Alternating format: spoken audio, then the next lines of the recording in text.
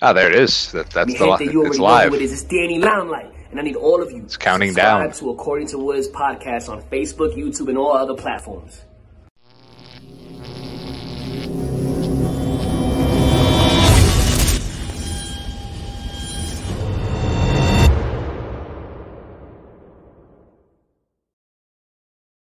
What's good, party people? This is According to Woods, and I have the honor and privilege to welcome back to the According to Woods podcast, coming off of a fresh win at Josh Barnett's Bloodsport 3, and continuing, hopefully, the winning ways at Josh Barnett's Bloodsport 4. He is the one and only Simon Grimm.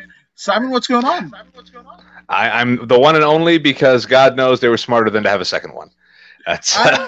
I mean, I like the Gotch. I like the Grimm. I kind of like to look at life, and hey, it could get worse. So Grimm's a good name for me. I like it. It was actually, I think I told you this last time. That was the original pitch name. That was what I had sent in, and they rejected. So. Well, I mean, you could have, theoretically speaking, you could have just been Simon. I mean, that's I would have had to have been successful for that to happen. That was. It's always strange to me that they're like, "What's wrong with this guy? He's got a last name." I don't understand that logic.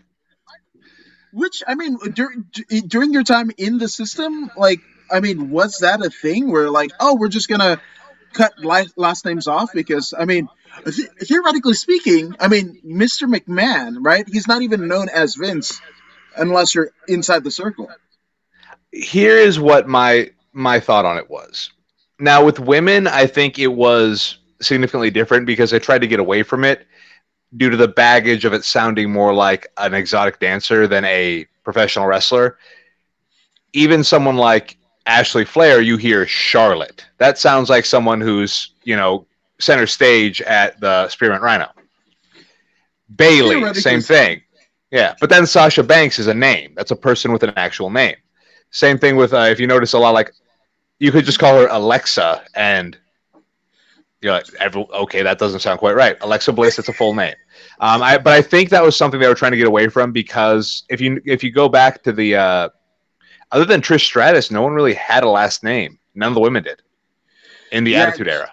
Jackie, Jazz, Lita. Well, Molly Holly. Molly Holly was one. Molly Holly was okay. There we go. We had a second one, and she was the prude. She was the one who was the right to censor. Yeah.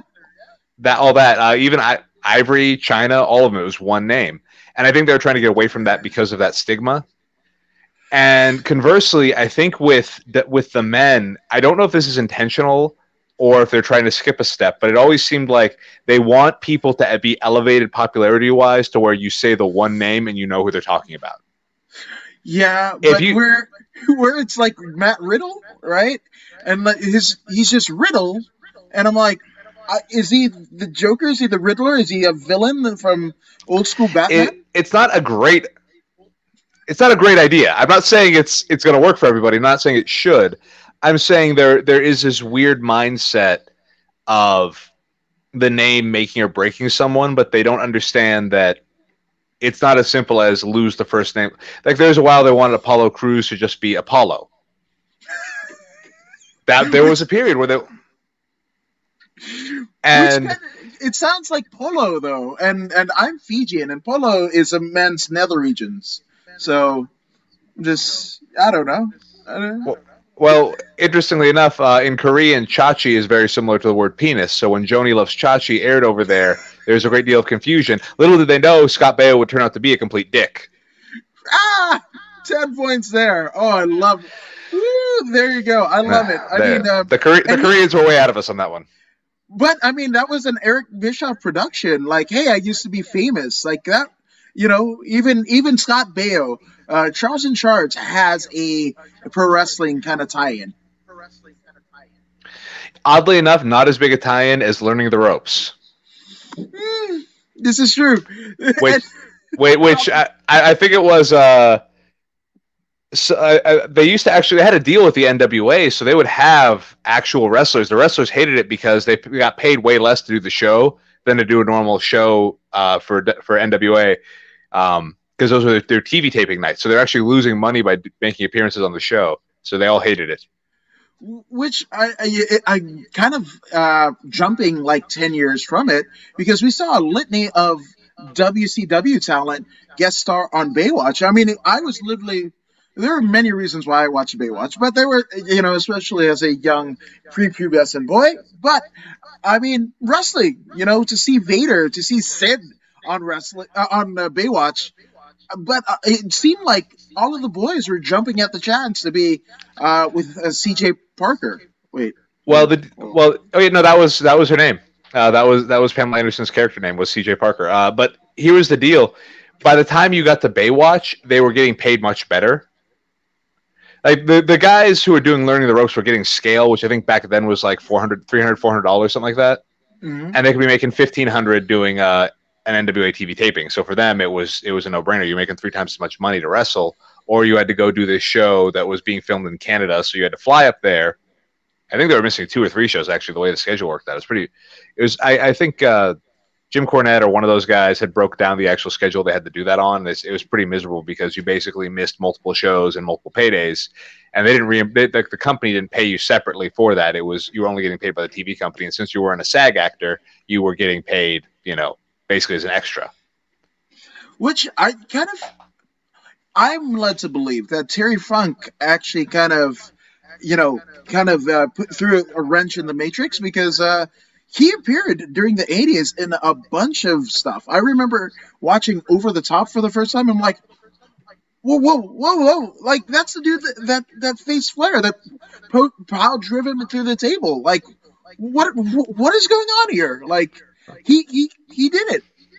Oh yeah, he was in a bunch of movies. He was in Roadhouse, Paradise Alley, about even 10 years before that with Stallone. And the first time I actually met Terry Funk, which was probably at this point 9 or 10 years ago, this was when I was working for Harley. And Terry's just the nicest guy in the world. And I'm just trying to be polite, like, hi, my name's, nice to meet you. And, oh, it's so nice to meet you. I'm Terry. Where are you from? I went, from Northern California. Oh, I love California. I lived out in Los Angeles back in the 80s. I used to hang out with the San Francisco 49ers. I love the 49ers. I keep thinking the conversation is going to end because I'm just like, I'm being polite. I'm like, I got to go put this ring together. We got a show tonight. And we start talking, and Terry Funk explained to me the human concept of time. And his point was basically that as you age, your concept of time shifts because of how long you've existed. When you're 5, a year seems like a very long time because it's 20% of your full existence. You've existed for 5 years, so at 5 years old, 1 year is 20% of your existence. But at 50 years old, it's a tenth. Or not even a tenth, it's 2% of your existence, or no, 1% of your existence. I can't remember. Math is not my strong suit. That's why I get dropped on my head for a living. But point being is that it's a significantly less amount. I could probably figure it out if I stopped to think about it for more than half a second. But again, if I thought about anything for more than half a second, I'd probably have a much better green screen. I went vertical with it. That's probably not the best idea. Someone's going to meme just the right side of my body, just the one arm. I mean, it works for the TikTokers. So, I mean, you're not completely wrong. I'm anti-TikTok. I'm anti-youth culture, but I have been since I was very young. I think I was born 48 years old. Were you really? Oh yeah, I despise youth culture. I always have. I get mad at it. And it's mainly for reasons that are silly. I don't think anyone needs to be mad about TikTok. The only person who should be on TikTok, mind you, is Ricky Choshu. He's the best. He's the king of TikTok. If you've ever seen his TikToks, they're amazing. Yes, this is fact. But I don't know how to explain it other than I think I just am an old man. I've been an old man since I was a child. I remember being furious at like 8 years old when people started using the word fresh. I don't know why. I don't know that no other piece of slang bothered me. That one, it would drive me insane. And even now, when people say something like "lit," I can deal with because people don't really say it anymore. So it's not. I don't hear enough. But when someone says something slaps, I get mad. I'm just like, I want to choke you. Yeah, You're not a drag queen in 1983. That's so much of the slang is just taken from drag queens from the 80s, and it really. I think that's part of it is I always feel like by the time I hear it, it's been appropriated like 4 or 5 times over. So at this point, so no one's even sure where it came from, and that it doesn't feel like it's naturally being included into the vernacular. I feel like it's being forced in always by teenagers because they want to seem cool, so they're just copying people they think are cool. Oh, when you see people that are it's older use that, it's a whole other thing. Yeah. Yeah, or when you see people that are older kind of submit to such things, it's just like, what are you even doing? You're supposed to be the elder. Like, one that actually, will send me livid is a certain type of way, right? When like da da da da da, and I feel a certain type of way. What way? Because you need to describe what you're feeling. Are you happy? Are you sad?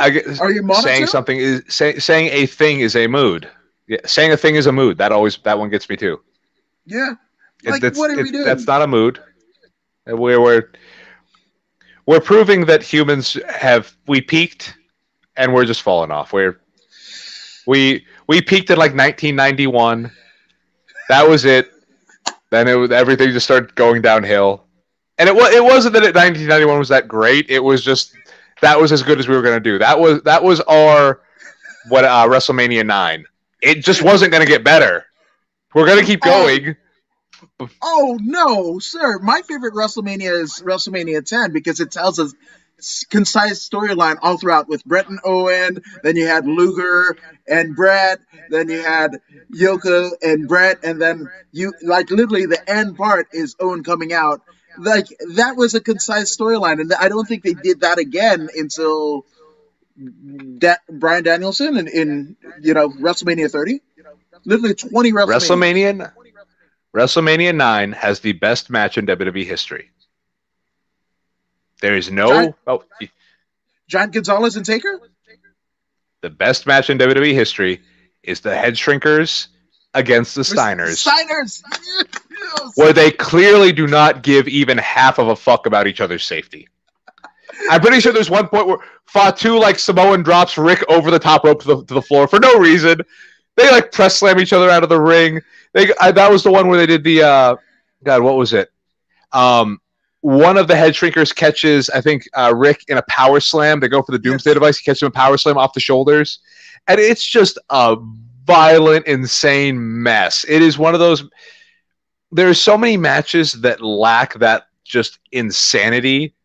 Where I hear people. I'm not a big fan of tag team wrestling, and I hear people explain, "Oh, it's like a car crash, it's like Destruction Derby." It's like, no, it's not, except for that one time when it really was, and you were worried for the people involved because it looked like they were genuinely trying to kill each other, and that's a level of commitment I love to see, and I just feel like most WWE matches lack that. Yeah, but Scotty Steiner and the Frankensteiner, that dude damn near killed himself every time he tried to hit it. He landed on his neck more times than he actually hit it cleanly. That's, for a guy his size, holy shit. Holy shit. Oh, well, the worst was the moonsault fallaway slam he used to do. Yes! Yes! Where he'd DDT himself every time he hit it. And it must have been bad because he actually stopped doing it. Like, he kept doing the Frankensteiner. When he was in TNA and he had the drop foot so bad he could barely walk, he was still hitting the Frankensteiner. Mm-hmm. But the fallaway moonsault he dropped in 1995, 1996, and he just stopped doing it. Which, theoretically speaking, was that the earliest incarnation of the Spanish Fly?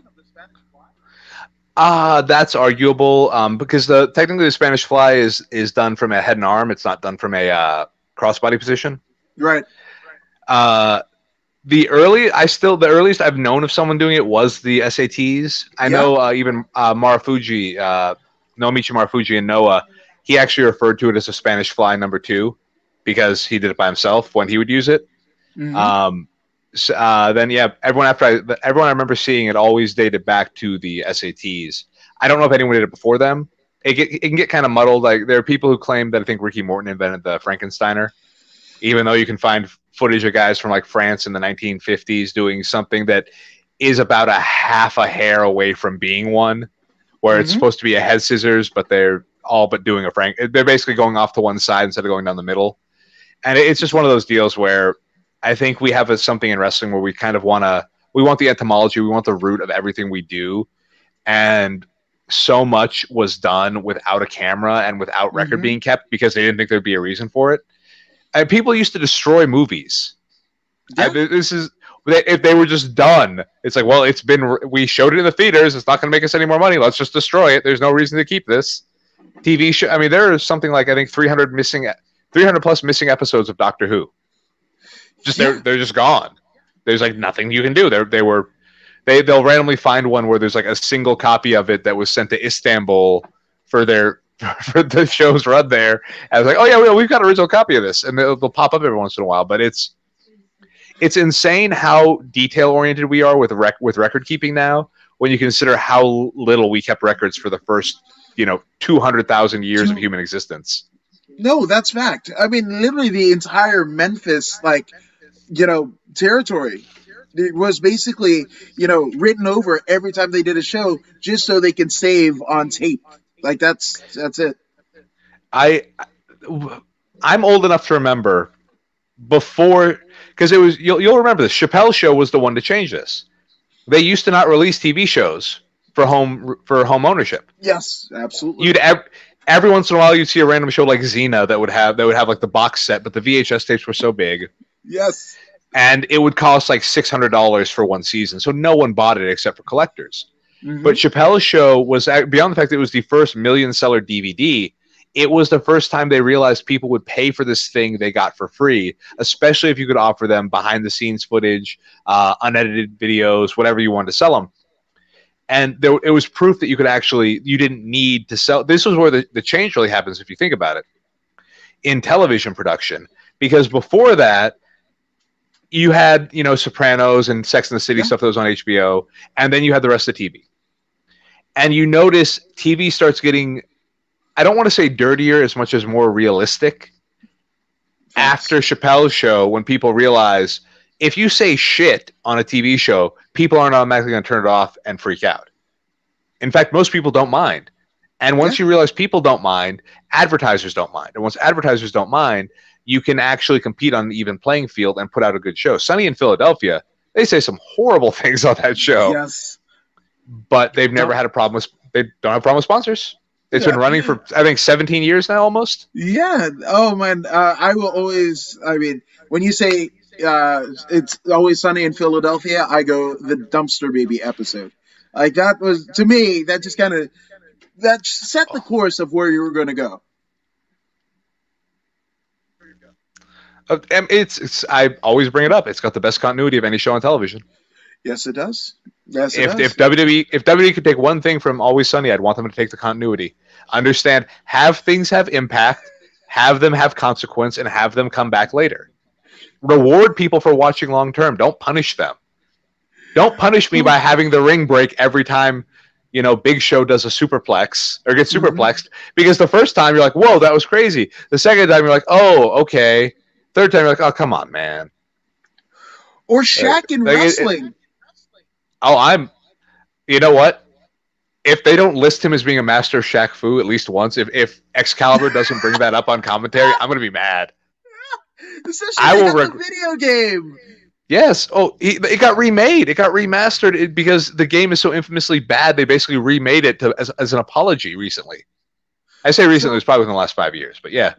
So, that's, I guess, Shaq's version of WWE 2K20? No, how can I put this?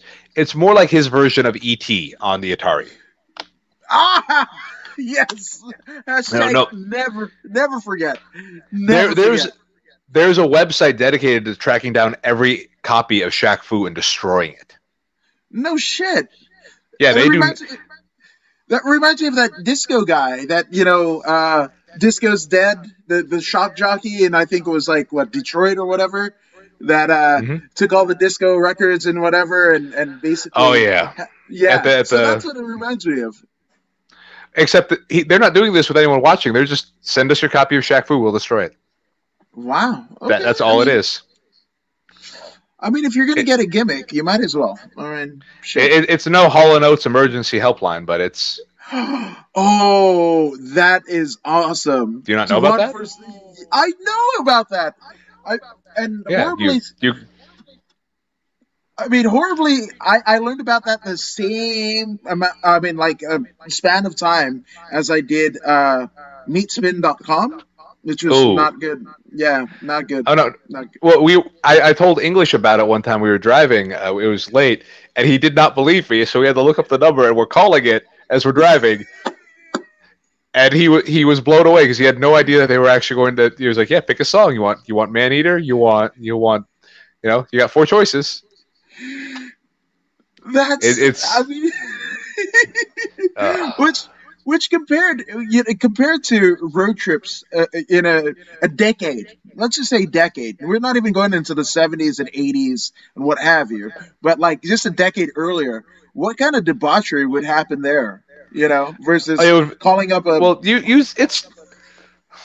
it's shocking people for. As much as people lament certain aspects of professional wrestling in the modern era, it's probably nice to know that most of these guys that you're going to see on TV now, that you're going to see in any event, any independent show, aren't just going to pop up dead in mass in 10 years. That's got to be a little relief. You're not worried that. I can't remember someone had a photo of one of the video games. I can't remember which one of the WWF video games, but basically Hulk Hogan was the only guy not dead that was in the game. Ooh, damn! It was like Ultimate Warrior, Mr. Perfect, Big Boss Man, the Road Warriors. I think it might have been Hogan and Ted DiBiase were the two. It might have been the WWE. It was just like insane how many of these guys were dead. Yeah. Yeah, there's something like that. It was like 2 or 3 guys may have been alive. Because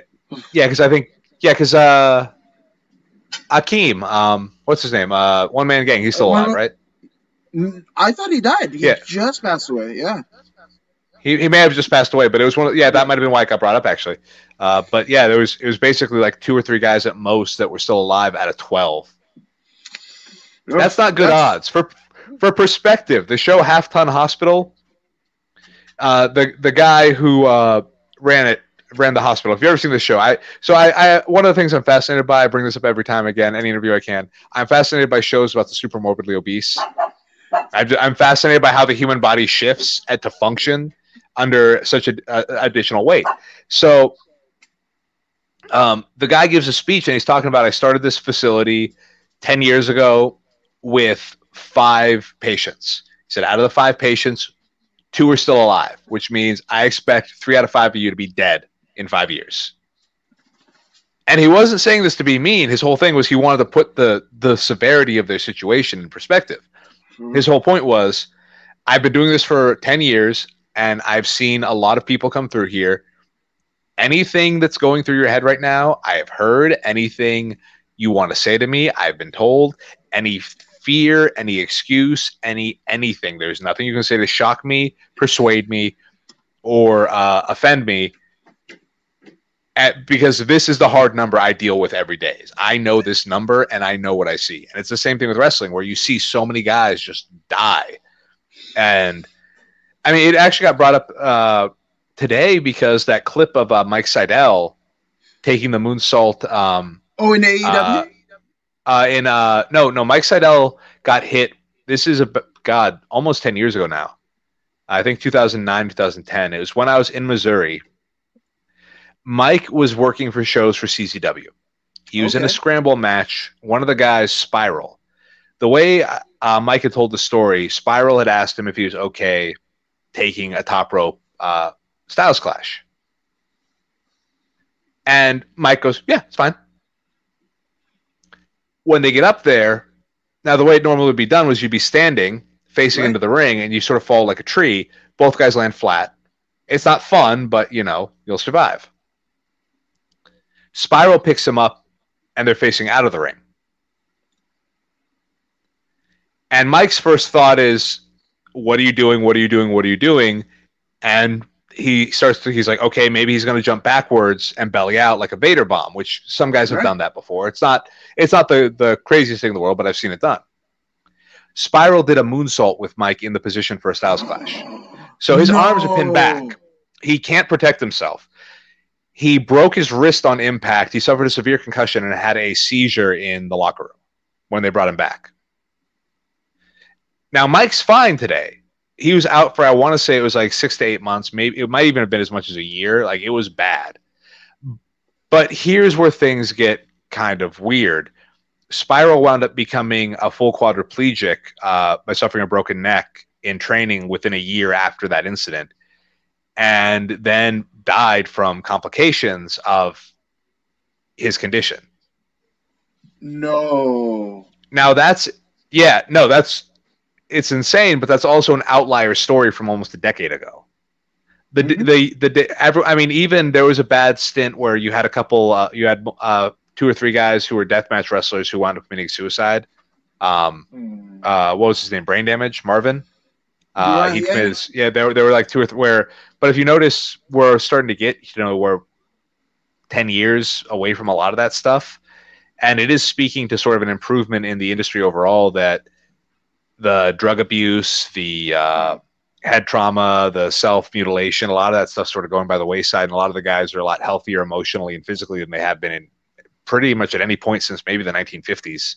And even then, that's arguable because one of the most horrific stories Harley told us was that Iron Mike DiBiase, Ted's father, showed up to work in Texas. Harley was, I think, had the book at the time. And Mike had driven like 18 hours, had a big meal, showed up to the building. Harley told him, you've been driving all day, just go back to the hotel, relax. And Mike said, Harley, I came here to wrestle. I'm going to wrestle. Mike had a heart attack in the ring that night and died. Yeah. Well, I thought it would be that story, but yeah. Yeah, it's pretty, but it's, again, stuff like that would happen, but it was still kind of unusual. But there was a big run from the 70s on up into the 2000s, like really 2010s, where it's kind of shocking how much happened and how, in general, people still gave so little of a fuck about it. Which is the crazy part.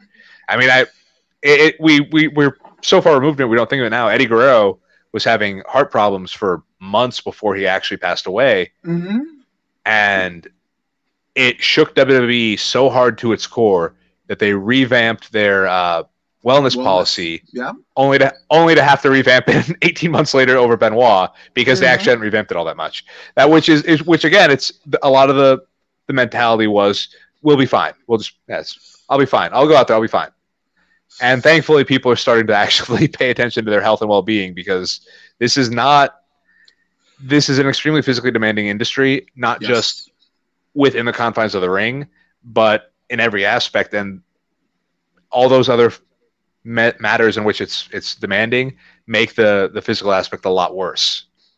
Yeah, no, 100%. Which the MMA superfan over on YouTube, he wants to get your opinion. What's more likely, AEW taking #1 spot or getting bought out by the WWE? Your thoughts?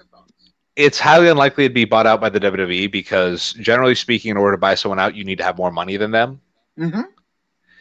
The only thing, what would most likely happen is AEW would either, one of 3 things technically, it would either stay where it's at, like size-wise, it would usurp WWE's position, or the third possibility is that it would become a financial burden and Shad Khan would opt to not finance it and just basically liquidate the company and sell the library to WWE. Like, he wouldn't sell the company. Yeah. It would more likely be he'd sell the trademarks, he'd sell the the tape library, and then he'd sell the contracts of whoever WWE wanted. It's basically what they did with WCW. People like to say they bought WCW, but if you really think about it, they bought contracts, they bought trademarks, and they bought tape libraries. That was all they didn't like have this TV spot still. Obviously, TNT isn't just going to leave the TV spot to WWE. The company wasn't left as a singular entity. It was all absorbed by WWE. It wasn't like executives were being brought over and like, oh well, you were head of programming for TNT and you worked for WCW. Okay, well, you're gonna be our head of none of that happened.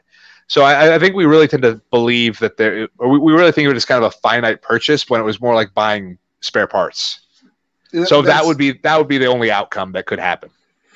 Yeah, but then there's also, I mean, Johnny Ace kind of is the only like executive that can't kind of came over. He's also the only executive who'd wrestled for the Triple Crown, so that's a little bit Yes, different. this is facts. This is It- facts. oh yeah, Bob, what he is the wrestled. story? He definitely challenged Masawa. Oh no, he challenged Masawa. He challenged Taue. Yeah. I don't know if he ever fought. He wrestled Kawada or Kobashi for it, but he was at one point one of their higher level gaijin. People, as much as they like to clown Johnny Ace, he was out there hanging with some of the best in history, and that's not easy to do. You could be, I mean, the worst wrestler in the All Japan locker room was still better than most guys on the planet at that point. So, Yeah, because that's, I mean, that speaks to the All Japan locker room, I think. yeah. And the way that, Oh, yeah. in the '90s, it was almost untouchable. Yeah, absolutely. I mean, it's funny because especially with the, I guess, the resurgence, because I don't even want to say that it's a resurgence because here in North America, New Japan had never been big up until, like, the access shows of the New Japan World or what have you. It was always like, a key thing amongst tape traders. But when you talk about Brody, when you talk about Stan Hansen and all of these litany of Gajians that would go over the Funks, right? They were making the trip for Baba, not so much Inoki. Inoki's focus was significantly different. Inoki always viewed wrestling as a combat sport, and rightfully so, and he treated it like that. I mean, for as much as you might say, Inoki, and even then, you had guys like Hansen and Brody, and they had all done work for New Japan, but that was at the point where you could still sort of work for both. Mm-hmm.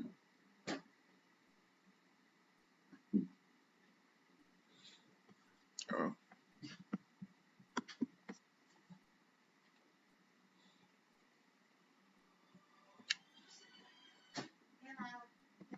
Yeah, the audio went out.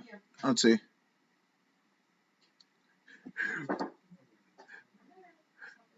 Cool. And I'm gonna unmute it. This happened the last time that Simon was on. It was a weird one. Let me see. There we go. It should be back. Yes, Yeah. you're back. But because Inoki's focus was more using combat athletes, you actually got some really interesting matches. I mean, Inoki is someone who had fought. He went in there with Ali. Yes. He straight up fucked up Muhammad Ali's legs. Like there's no mid ground on it. Yeah. I can't remember who was telling me the story. Somebody was wearing a Antonio Inoki shirt in an airport, and a woman stopped him and went, "Oh, I know who that is." And he's like, "Oh, you do?" She goes, "Yeah, he broke my father's legs." It was Lali Ali. Whoa. And yeah, she didn't know his name, but she knew that's the guy that broke my dad's legs. Whoa. Yeah. That's, I mean, those Fight Shop Las Vegas shirts come in. They come in handy, you know. Yeah. But Inoki. Yeah. Oh, no, But he brought in guys like. Oh, go ahead. I was going to say he brought in guys like Victor Zangief, you know, who was beyond being one of the greatest amateur wrestlers of all time. Dude is the inspiration for Zangief in the Street Fighter games. Yes, that's where the name came from. Master of the Spider Walk. He is the man could spider walk like you wouldn't believe. Had a beautiful bridge. Man, the bridges, and again, I don't know. I just seeing stuff about like Japanese wrestling in terms of like North American style pro wrestling. I mean, and schools is the bridge really taught in strengthening the neck? Because I don't know. To me, it's few and far between. It varies. I've said before. I get the what's the best thing you can what do I need to do to be a good pro wrestler? And I almost always tell people the best thing you can do is train the combat sport. Yeah. Professional wrestling at its core is a combat sport. It is free-form fighting. Do you know what? If you're familiar with any sort of mid-90s MMA, you've probably heard the term luta livre before about certain fighters coming out of Brazil. Luta livre it translates to free fighting. It is the Portuguese term that is the equivalent for lucha libre, which means free fighting. Luta livre is catch wrestling that over time developed use of striking techniques as well as various jiu-jitsu techniques. There is a whole fascinating story about the feud between the Gracies and the Luta Libre schools in Brazil from the 1960s on up into the 1980s. Yeah. And a lot of it comes down to, of all things, money. And I don't mean them trying to make money. In the same way soccer is a popular sport around the world because you don't need a whole lot of money to practice it. Right. Lucha Libre was considered like the common man's martial art because you didn't need anything to practice it. To practice jiu-jitsu with the Gracies, you needed a gi, which in Brazil was extremely expensive. Mm-hmm. So if you were poor, you couldn't train in jiu-jitsu. If you were poor, you had to train in Lucha Libre. Mm-hmm. So the whole idea that this war actually occurred, this like turf war, it's a real interesting story. I'm surprised it hasn't been made into a movie yet. But again, combat sports on the whole help make you a better pro wrestler because pro wrestling at its core is a combat sport. No matter how you want to dress it up, no matter how you want to portray it, when you see something like Katsuyori Shibata and Jun Akiyama, yes, just brutalizing each other, when you see Vader and Takada in UWFI, when you see someone like Norman Smiley that a lot of people in North America associate with comedy wrestling in WCW, you see him hanging with guys like Minoru Suzuki when he was 23, 24 and just untouchable. You realize that there's so much more to this than a lot of what guys get taught in the U.S. There is trying to explain to someone on a German suplex the importance of throwing the body high and arching versus trying to throw them backwards over the top. Yeah. And how many people throw they'll throw the sloppy German because they're trying to protect their neck, and they don't understand that what protects your neck is if you get their hips up past your head, you can arch and take them down. And I mean, well, obviously you're not going to get 5 points because we don't do a point system for wrestling, but the idea of, over the top, feet overhead, you get the full 5. It's sad that so many guys get in and just want to recreate something they've seen on TV. They don't want to commit to the art form. They don't want to commit to the combat sport of pro wrestling. Yes. And when you were talking about making a movie out of it, I mean, we got last year, or probably the year before last year was just raw, but we had a jiu-jitsu movie that basically was like a high-level B movie with Nicolas Cage and employing absolutely no jiu-jitsu. It's like for everybody that has ever trained jiu-jitsu and worn a gi, and they're like, and people around them are like, oh, you're going to do that jiu-jitsu and start karate chopping you. And like, no, that's not it. No, but again, Nicolas Cage says yes to everything, which is why he's great. I'm excited. We are a couple days away from the release of Willy's Wonderland. I'm all in on that one. Have you seen the trailer for this? No. What is Willy's Wonderland? Wait, do I want to know what Willy's Wonderland is? So Nicolas Cage, near as I can tell, he has no dialogue in the film. He plays a man who, driving through the middle of nowhere, his tires blow out on his car, and the mayor of the town tells him, because he owns the tire shop, I'll fix your tires if you do me a favor, which is you got to go to my place. It's a pizza place like Chuck E. Cheese called Willy's Wonderland, and you got to clean it overnight, and I'll consider the bill paid. Problem is, this Willy's Wonderland is haunted by evil robot creatures, and so Nicolas Cage is being sent in there to be killed, sacrificed, if you will. Now, what you get from this point on is a nice hybrid of Nicolas Cage in Con Air and Nicolas Cage in Mandy, because he proceeds to murder fuck these robots. Wow. So it's almost like a reverse slasher film where the monsters are the ones in danger from the normal guy. Well, some I Am Legend stuff. Oh yeah, no, they just did that whole like what was it, like the HR Puffin stuff or whatever, but they made it into like the sci-fi version where all of the animatronics are fucking evil. Like we just got out of that. Like this sounds like that, but different. Yes, but they didn't have Nicolas Cage. Facts. You don't have Nicolas Cage, it doesn't count. Shout out to the man stole the Declaration of Independence thrice, 3 times. 3 times. On 3 occasions, he had to steal. They could not come up with something new for him to do. The man who will do anything.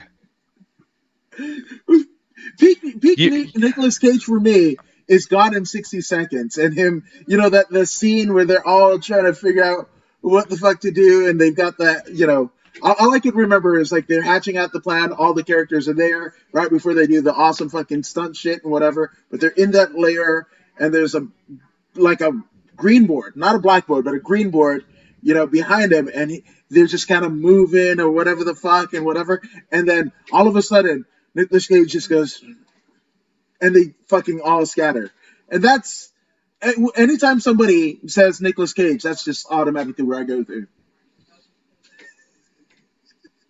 I like to go to, I think it's the, what is it? It's either the Family Man or the Weatherman. I can't remember. It's one of those where the guy tries to, or might not even be one of those actually, where the guy tries to interrupt. Both of those, I think. Oh yeah, I know, but that's the problem is that he's done so many movies, it's hard to remember sometimes.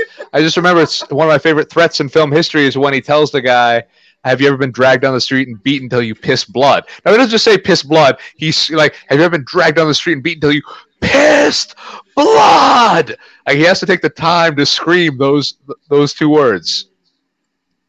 Everything else, and you were worried we were going to make an hour. We are at 42 minutes, and we have talked about nothing.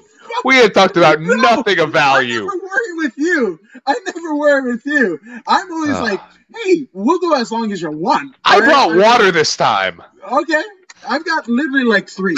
So let's fucking go. All right. All right. Which Alex Ramirez says, hey Simon, how do I get jacked like Brian Cage? What's the secret to them gains? And what should I take? I don't think I can legally answer that question without getting in trouble. This is true. I would say check out primeathletics.com. They're a sponsor of According to Woods, and it's a fine. I don't know what they do. I'm just assuming they do great stuff. They do, because I don't think you take on a sponsor who doesn't do good stuff. This is true. So go ahead and check out primeathletics.com. And you got a plug from former NXT Tag Team Champion. So go ahead and check out the website and get some cool shit. So there you go. I genuinely, the thing with I've heard about Cage, who from Alex Hammerstone has trained, because I'm buddies with him, and he told me that he's worked out with Cage, and he says the issue with Brian Cage, it's not so much what he does, it's the volume. Like when you do chest with Brian Cage, you're not doing 4 sets of you're going to do 12, 10, 12, 8, 4 and 4. And then just increase the weight each time. Brian Cage are doing like 30 sets. Mm-hmm. The guy is just insane in the gym. He's going to push until he is going to vomit. And I actually knew Brian before he got big. Like I don't mean that metaphorically. I mean physically. I knew Brian back in 2003, 2004 when he was 180 pounds.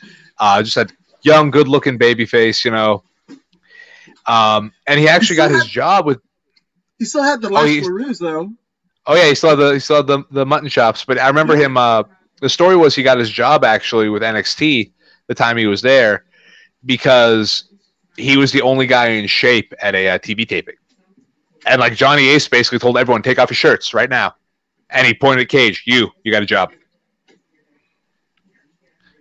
Also, that's where it was in NXT or in FCW was where he got the GMSI. Because it was a running gag, people would like, oh, Brian got to get his shit in. Mr. Get My Shit In. So he's like, yeah, I am Mr. Get My Shit In. What of it? Oh, I thought that was a supplement company that he was trying to rep. Like, no, it's literally it started out as Norman Smiley was telling us about it. They'd always joke. He'd say, hey, joke's on us, man. Turn it around. He started calling himself Mr. Get My Shit In. Yeah. Made it work. That's fucking great. I literally thought that was like his training. Like you're talking to a guy that when I hadn't seen Mark Munoz, but I hear people refer to the Filipino fighting machine, and I thought that was like a DDP yoga that you could fucking get online for 3 easy payments of $39.99.99. You can get a Filipino fighting machine. Like that's I don't like. Oh no, it's a nickname. It's also weird when you find out it actually stands for something and it's not I used to try and get Miro to start a company. I wanted to call it Bulgarian Muscular Development. Because as a joke, sometimes you would wind up with a naked Miro behind you, and he'd just be going, BigManDick.com! He'd just be saying that. Just naked Miro, and he'd be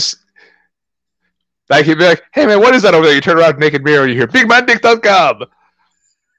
Just because it made him laugh. So I was trying to get him to get BulgarianMuscularDevelopment.com, so it would be BMD.com. Because I'll take a joke way too far. That's my whole goal. If you've got a joke, we're taking it too far. We're taking it to the point where everyone's going to hear it and no one's going to know it. Oh fuck! That's tremendous. That's tremendous. And Jillian Alexiel over on Twitch, shout out to Jillian, said this is a beautiful episode. I couldn't agree more. But it's because of the green screen. Everyone loves it. Everybody loves the green screen. Which would Miro doing that be better than the glorious bomb that Gargano and Ciampa were doing with Rude? Theoretically speaking. Well, here's the deal. I'm the wrong guy to ask about stuff like that because I legitimately only watch professional wrestling I want to see now. I don't really watch anything to stay up on it as far as what's going on in any individual company. So whenever something gets brought up, they're like, "Oh, did you see this?" And I'm like, "No, was it in Botchamania?" Because I watched that. It's like if it was. Oh, I'm looking forward to seeing the remixes of My Butt, My Hole. That's going to be. Oh yeah, those are coming. I actually got featured. I made an edit that actually made it to Botchamania a while back. So I was very proud of that. What was the edit? And what episode? I don't remember the number, but I'm the one that put the footage of Drew Gulak and Bryan Danielson doing the pummeling. Yes. I was the one that put it to Homies Over Hose from Boondocks. Yes! Because the chorus is you bump it to the left, you bump it to the right. When you do the homie, you got to do it right. So it's the footage of them bumping their chest to the left and the right. I went, okay, it's too perfect. Which that in itself is glorious because most people would boast on having the championships and what have you, or merch they sell or whatever. No, making an edit for Matthew. That and the time I killed part of Corey Graves' soul, which I think I told you about last time. For those. Indulge us for those that didn't catch the first time, which you want to check out the podcast. So anyone who didn't hear the story last time or haven't heard me told about another, this might be my best story. I don't have a better one than this, I think. It always starts bad because when I have to start the interview with, so we're at Dusty's funeral. So whenever you have to start a story with that, you get the looks. But because of obviously Dusty's influence and history in the industry, a lot of people came out to his funeral, and a lot of people were present at the reception afterwards. So I'm sitting at a table with Corey Graves, and I look to my left, just sort of over Corey's shoulder, and the joke forms in my head. But I'm like, I have to be calm because if I start laughing, he's going to get suspicious. So I just go, hey Corey, that glacier over there? And he looks over, he goes, yeah, I think it is. Oh. I let it sit because I don't want to rush it. He looked a little smaller than when he was on TV. Again, it seems like a normal question a wrestler might ask. And he looks back again and goes, yeah, I guess so. Yeah. Goes back to whatever he's doing and just go, yeah. It must be global warming. Oh! And it felt like the longest 3 seconds in human history because I just see Corey's eyes start to widen as it washes over him that I just hit him with a dad joke about global warming. And then the sound that came out of him was as though he had smelled the most rancid fart in human history. He just went, ugh! And I think it was Connor, the Ascension, somebody like that goes, what happened? He goes, Gotch just killed part of my soul. Well, rather the soul than the earth, because I'm just saying. Hey, the polar bears are getting skinny, and nothing's sadder than a skinny polar bear. But Speaking of nothing's bear, funnier than a chubby dog. The Filipino wrecking machine. Thank you, yes, Clayton. Thank you, Clayton. Shout out to Cal Jack, who will also be completing at Bloodsport 4 this Saturday, and I can't wait. And he was born with a club foot. I wanted to ask him, but I didn't. That's really... again, I probably diagnosable with some sort of a disorder because I have no concept of social mores, but no, Clayton had told me he was born with a club foot, and the doctors told his dad, Dave Jack, who is a beast, Dave Jack, who holds victories in amateur wrestling over Dr. Death Steve Williams and Dan Severn. Facts. Dave Jack is a monster.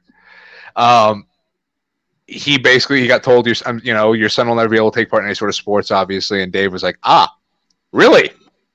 We'll see. And Cal was a monster up in Oregon. He was a machine. I've been thrown by him, and it's a religious experience because you don't know if you're going to survive it. So I believe it was Kurt Vonnegut who said, they say there are no atheists in foxholes, and they think that's a good argument for God, but I think it's a better argument against foxholes. Again, facts. So there are no atheists getting suplexed by Cal Jack, but I think that's more of an argument to fight as hard as you can to not let him suplex you because he will throw you. Now, do you know if it's still that way or? Well, if you got to see Bloodsport 3, technically it's Josh Barnett's Bloodsport 3. We have the Bloodsport 0 technically as well as a thing, but Cal wrestled Eric Hammer. Yes, and Eric is not a small man. Eric is a huge man. Eric trained with Inoki and New Japan stuff, so he is not a unskilled fighter on top of that. And Cal he was gut wrenching him like mad. And it's one of those matches it's as big as Eric is, Cal was still able to lift him. It was, I'm not big on watching from the curtain just because I'm generally more focused on my match and what I'm doing that night and prepping for that.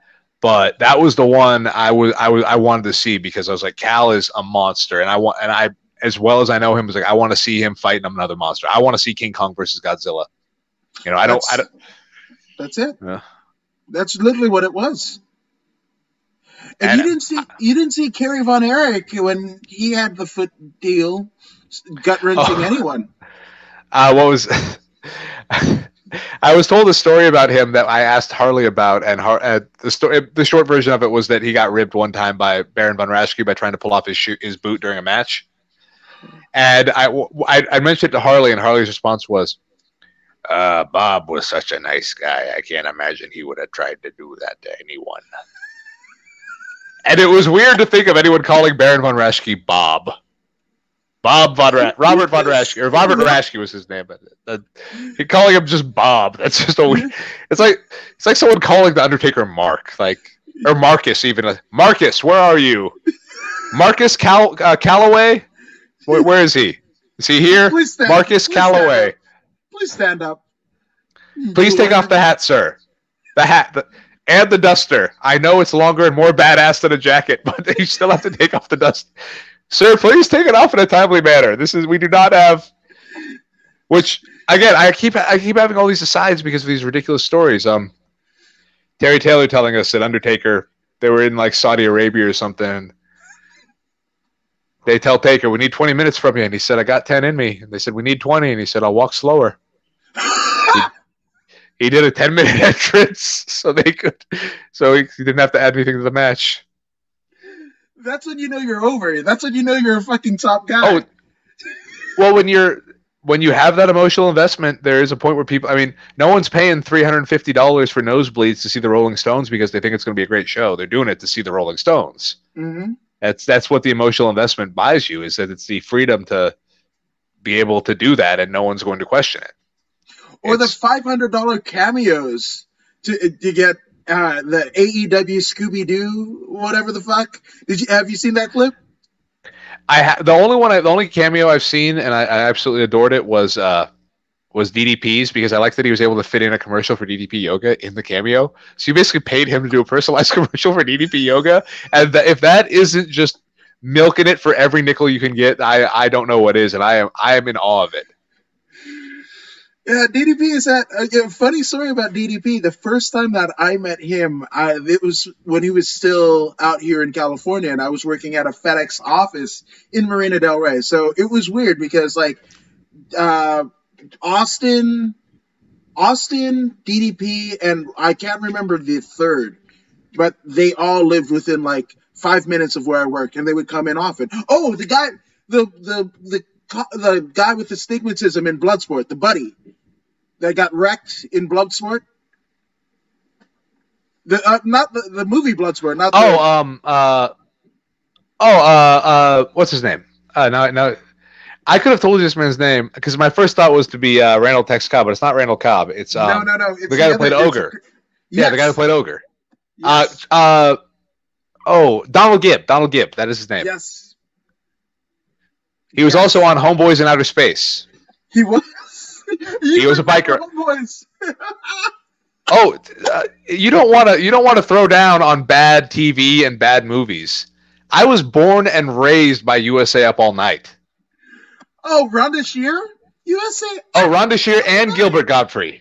Yes. I remember. I remember that Joe Bob Briggs dinner and a movie on TNT and or on a TBS. I actually am old enough to remember when WCW Monday Night Nitro was actually TNT's Friday Night Nitro, Yes. and it was a block of four action movies that they'd air at like 10 p.m. or like from like 8 p.m. to I think midnight, and it would be stuff like American Kickboxer Part 1 and 2, Danger Beach, like basically any movie you would have found in the action section of your video store that you'd never heard of, it was on there. Yes, and that's what I love. That's the stuff I'm all in for every day. So my wife's ex-husband, her first husband, was the buddy in American Kickboxer 4. Nice. Yeah, that's a solid one. My most impressive one. There's a young woman. She's actually what is his name? I can't. Kona Reeves. Yeah. His cousin. I met her. She trained at jiu-jitsu at the same gym I did, and we were talking one time, and I made a joke about what was it? What is it? Miami.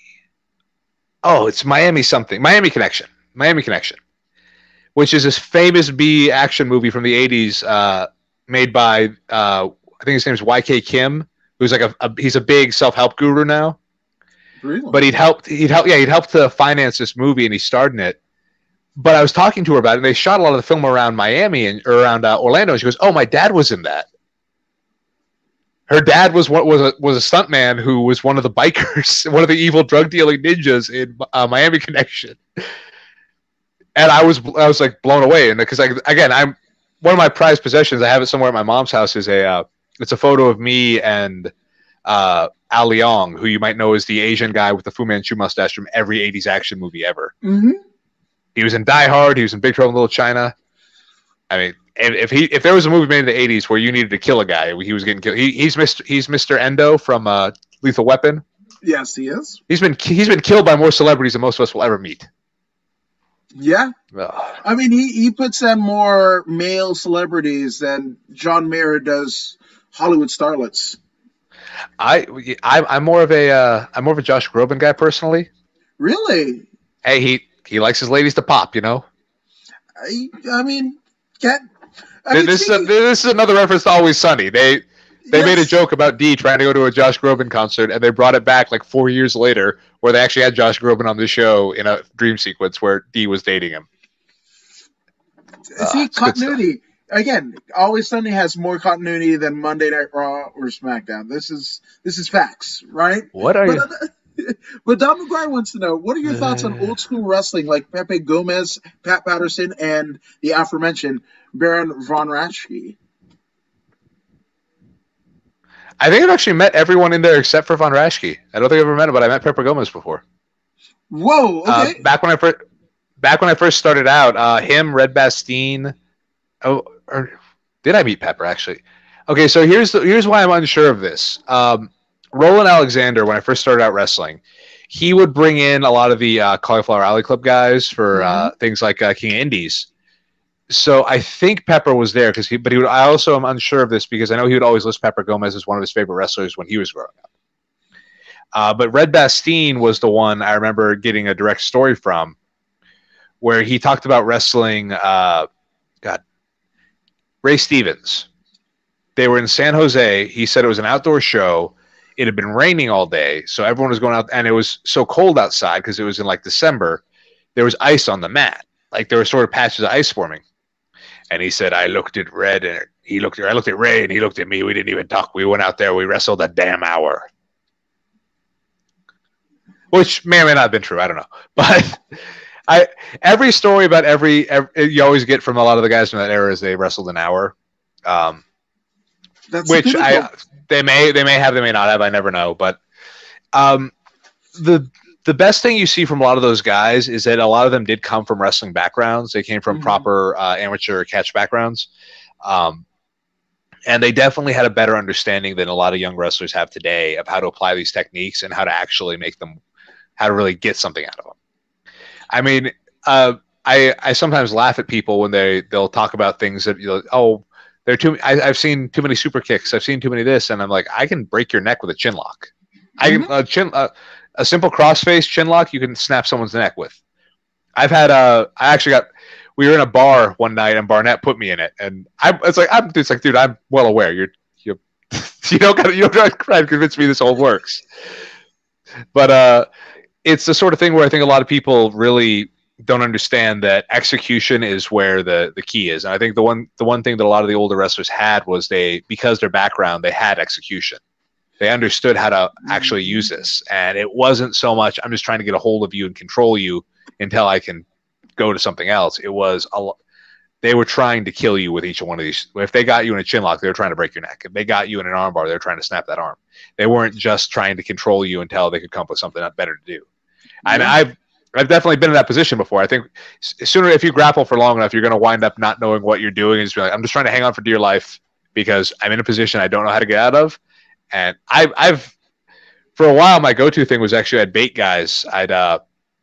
If I knew if they got me in a position I couldn't get out of, I'd basically feed my arm, knowing they'd go for an arm bar because I know I can break that arm bar. I know I can escape from there, but I also know if I stay in this position right now, they're going to get me. So I'm better off basically going like, oh no, my arm is fully extended in your face. I hope you don't armbar me, and just fight it from there. Counting because it's if you don't have technique, at least have strategy. That's always the goal. One or the other. One or the other. And Don McGuire was saying he would his gimmick was driving a VW Bug over his stomach. Oh, that's again a lot of the guys came out of the carnival as well. So you had to have another hustle. Had to have another side gig. Which I want to ask about. Okay, so when you met Red Bastien, had you seen the clip of him as a ref and taking the bump? Do you know the bump that I'm talking about? I have no idea what you're talking about. So here's the thing: this is hard for people to sometimes wrap their head around. I've been wrestling for 20 years. I started wrestling in 2001. For perspective, 9/11 hadn't happened yet. Mm-hmm. There was no YouTube. There was none of this. It was there. If you wanted to see a tape of a match, you had to physically get a tape. We didn't even have DVDs. Weren't even regular at that point. Right. Yeah. So for a lot of the footage, there's stuff I've seen that I don't remember. There's stuff that I haven't seen that I've never seen because at the time it just wasn't common. I think the first time I saw Johnny Saint was maybe 2004. Wow. So yeah, because but again, as common as it is to see him now, you have to understand in 2004, and it was a buddy of mine was like, dude, you got to take a look at this guy. I'd never seen British wrestling before at that point. I'd heard about it. I'd heard people mention it. I'd heard the name, but I'd never seen it. But that was also back when, you had to drop whatever, $200 on 25 VHS tapes from High Spots or somebody like that, offthetoprope.com selling bootlegs, or you had to tape trade to get anything. Having a fourth generation dub of Norman Smiley match from Mexico, things like that. Like it was the Wild West days of getting footage. So yeah, I've probably never seen it. So I may have, but again, it would have been a long time ago. So the clip that I'm referencing, I don't even know if it was like a major town or major show, but and I can't even remember who was wrestling, right? But Red Bastien was the ref, right? And it's been shared ad nauseum on like social media and what have you. But there's a point where he takes a ref bump, but rather than just looking like he got killed, he kind of goes like this and bounces off the top rope, bottom rope, third rope, flat back bump, and it was just. I want to say it was like a pull apart. I can't remember the sequence, but it's just so enigmatic about Red Bastien and what he does. I think that clip, especially with current day pro wrestling fans, might actually overshadow his actual wrestling career. Which is unfortunate, but there's a generation of kids that know Orson Welles is the fat guy at the end of the Muppet movie. Yeah. Mm. They know nothing about his filmmaking history. That was what they knew him as. It's an unfortunate reality that our memory of people is usually the last thing we see them do. It doesn't necessarily mean it was their most important work or their best work. I mean, Rodney Dangerfield was hilarious, but I highly doubt anyone is clamoring to watch My Five Wives or The Godson. No. So in a lot of cases, Ladybugs, Meet Wally Sparks had its moments, but again. There's a certain point with a lot of artists where you're put into a position where you have to decide if you are still able to keep up. I think I love John Carpenter, but he'd be the first one to admit that he reached a point in film production where he did not feel like he was doing his best work anymore, and that's why he stopped. Mm-hmm. I mean, he retired, I think, after Ghosts of Mars, and then I think he tried one more time with a movie I'd never even heard of. I saw it referenced the other day. But he had kind of come to the conclusion. Also, I felt really robbed when I found out Ghost of Mars was originally going to be Escape from Mars. Really? Yeah, apparently because Escape from LA did so badly, they retooled the script, and Ice Cube's character was originally Snake Plissken. Really? Yeah, but apparently it was the studio had so little confidence in the movie drawing any money because of how badly Escape from LA had done that they made him retool it. So it was just kind of sad, but again, at least he was like, you know what? I can just do music and I can play video games. That's all he does now. It's like I can sell I can have my properties get licensed out and people can make movies with them. He's not in that mode of. I mean, it's the same thing with. I don't know if you ever saw Diary of the Dead. It was one of John Romero's last films. Mm-hmm. Or George Romero's last film. John Romero's the guy that made Doom. George Romero. George Romero's last films, and it was terrible. But it was a guy who at one point had a lot to say with what he was doing, right, who wound up in a position of trying to use the gimmick of, the found footage movie to see if he could make something interesting. And it was just clear it was a format he couldn't work in. And you're sometimes better off just walking away. Which, like Pauly Shore, kind of an afterthought? Well, to a certain extent, Pauly Shore's weirdest part was he has a long history in stand-up comedy outside of the stuff people know him for, which is weird. Yes. His mom owned I think it's the Comedy Cellar in the Comedy Store in LA. Yeah. Store, yeah. I think he owns it now, doesn't he? He's the brother Peter owns it outright, but yeah, Pauly. There's Peter, Pauly, and there's I want to say a third brother, and they all kind of whatever. But the Peter is the one that runs the day-to-day of it. Pauly does book the club though. I mean, pre-pandemic. Okay, but that's the whole thing. Is that it's like a lot of people. Pauly Shore is one of those guys where you don't realize he actually had a real solid piece of stand-up history because of the era he was there in. Mm-hmm. But it's because he's so overshadowed by the character, which again is an unfortunate thing that happens. Like I brought up Norman Smiley earlier. Norman Smiley was probably one of the last guys in the U.S. trained properly in pro wrestling. Yeah. For many years. I mean, Norman Smiley's coaches were Boris Malenko, and Karl Gotch. Norman Smiley is one of those guys that can hurt you 800 different ways with moves you didn't think were real. Like I've seen him do it. He's a machine. The guy has caused more riots in Mexico than people can count. Oh yeah, 100%. And he'll be the first. And he was going over to Fujiwara Gumi, and he was going over for UWFI. And the guy's an amazing wrestler. And so many people only know him as Screaming Norman Smiley from WCW. Yes, and it's unfortunate, but the way he tells the story, basically, they brought me in the office one day, said, "Norman, we got this great idea for you. We want you to scream during your matches." And he said, "I don't think I can do that." And they showed him how much money they were going to pay him. And he said, "I can do that." Okay. Yeah, there you go. It was kind of that quick. It was. I don't know, man. And it's like, well, you're getting paid, $500,000. And you went, oh, I can do that. That's fine. That's fine. Yeah. I'm fine with this. Yes, which Joe Full in the Ring says Norman Smiley was awesome and super underrated. Which do you have any good? I mean, he's still a coach at the Performance Center now, but do you have any good interactions with Norman Smiley? I love Norman. Everyone does. Norman is the first guy anyone would tell you. The way he described it, I'm the only man in the world who's friends with Vampiro and Chris Jericho. Yes. Which, if you know their history, you know that everyone's on one side of that war or the other.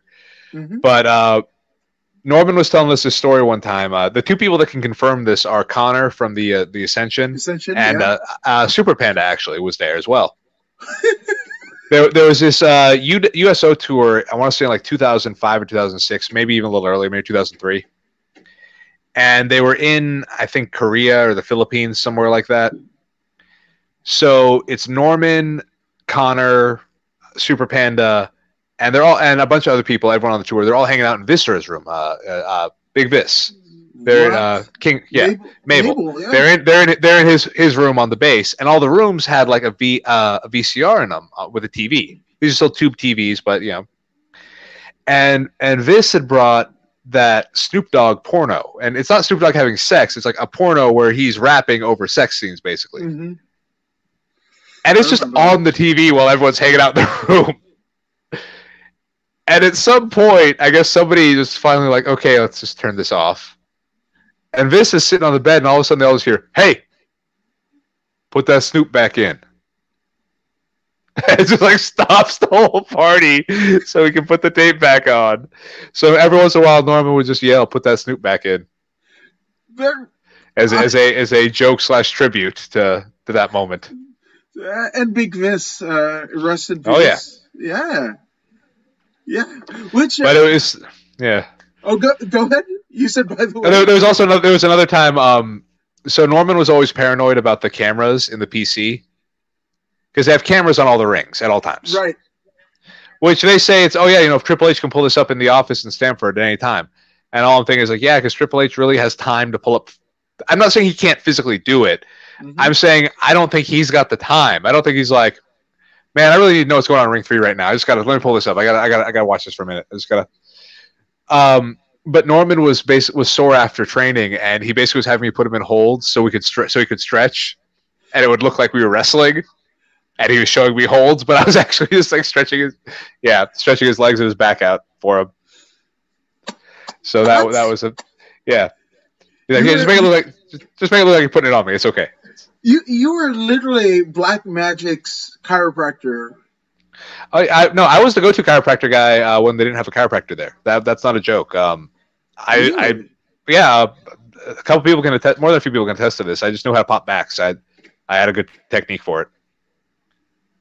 There's no joke. There's no punchline with that. I'm just really good at it. It's just something I know how to do. There you go. I mean, again, a man of all trades. Which and I make money at none of them. That's. We'll get you there, Simon. We'll get you there. Damn it. Yes. We'll get you there. And Don McGuire says, if you had a Peter Griffin grind my gears moment, what would that be? The inclusion of high fashion into pro wrestling. It's more of a common trend. I don't know. I have theories on the rooting, but I think the inclusion of high fashion into pro wrestling, I don't approve of it because I've always found it to be a grittier, more. It's more it's more John Waters than Vogue, I guess the best way to put it. Like there's a griminess and a filth inherently to the violence and the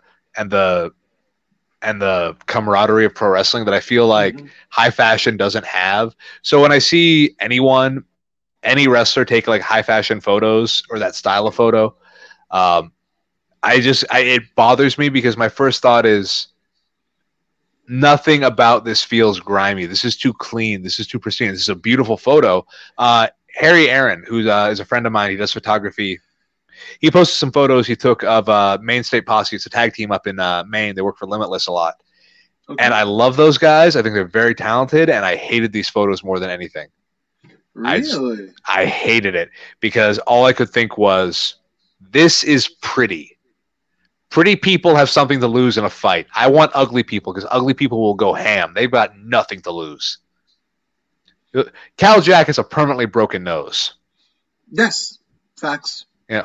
Me, my head is almost a complete, rectangle. It's pretty people have something to lose. We don't. We'll go out there. We'll kill each other because we got nothing to lose. I'm never going to be like, oh, man, I'm not going to sell any more 8x10s. I'm not handsome anymore. I wasn't handsome to begin with.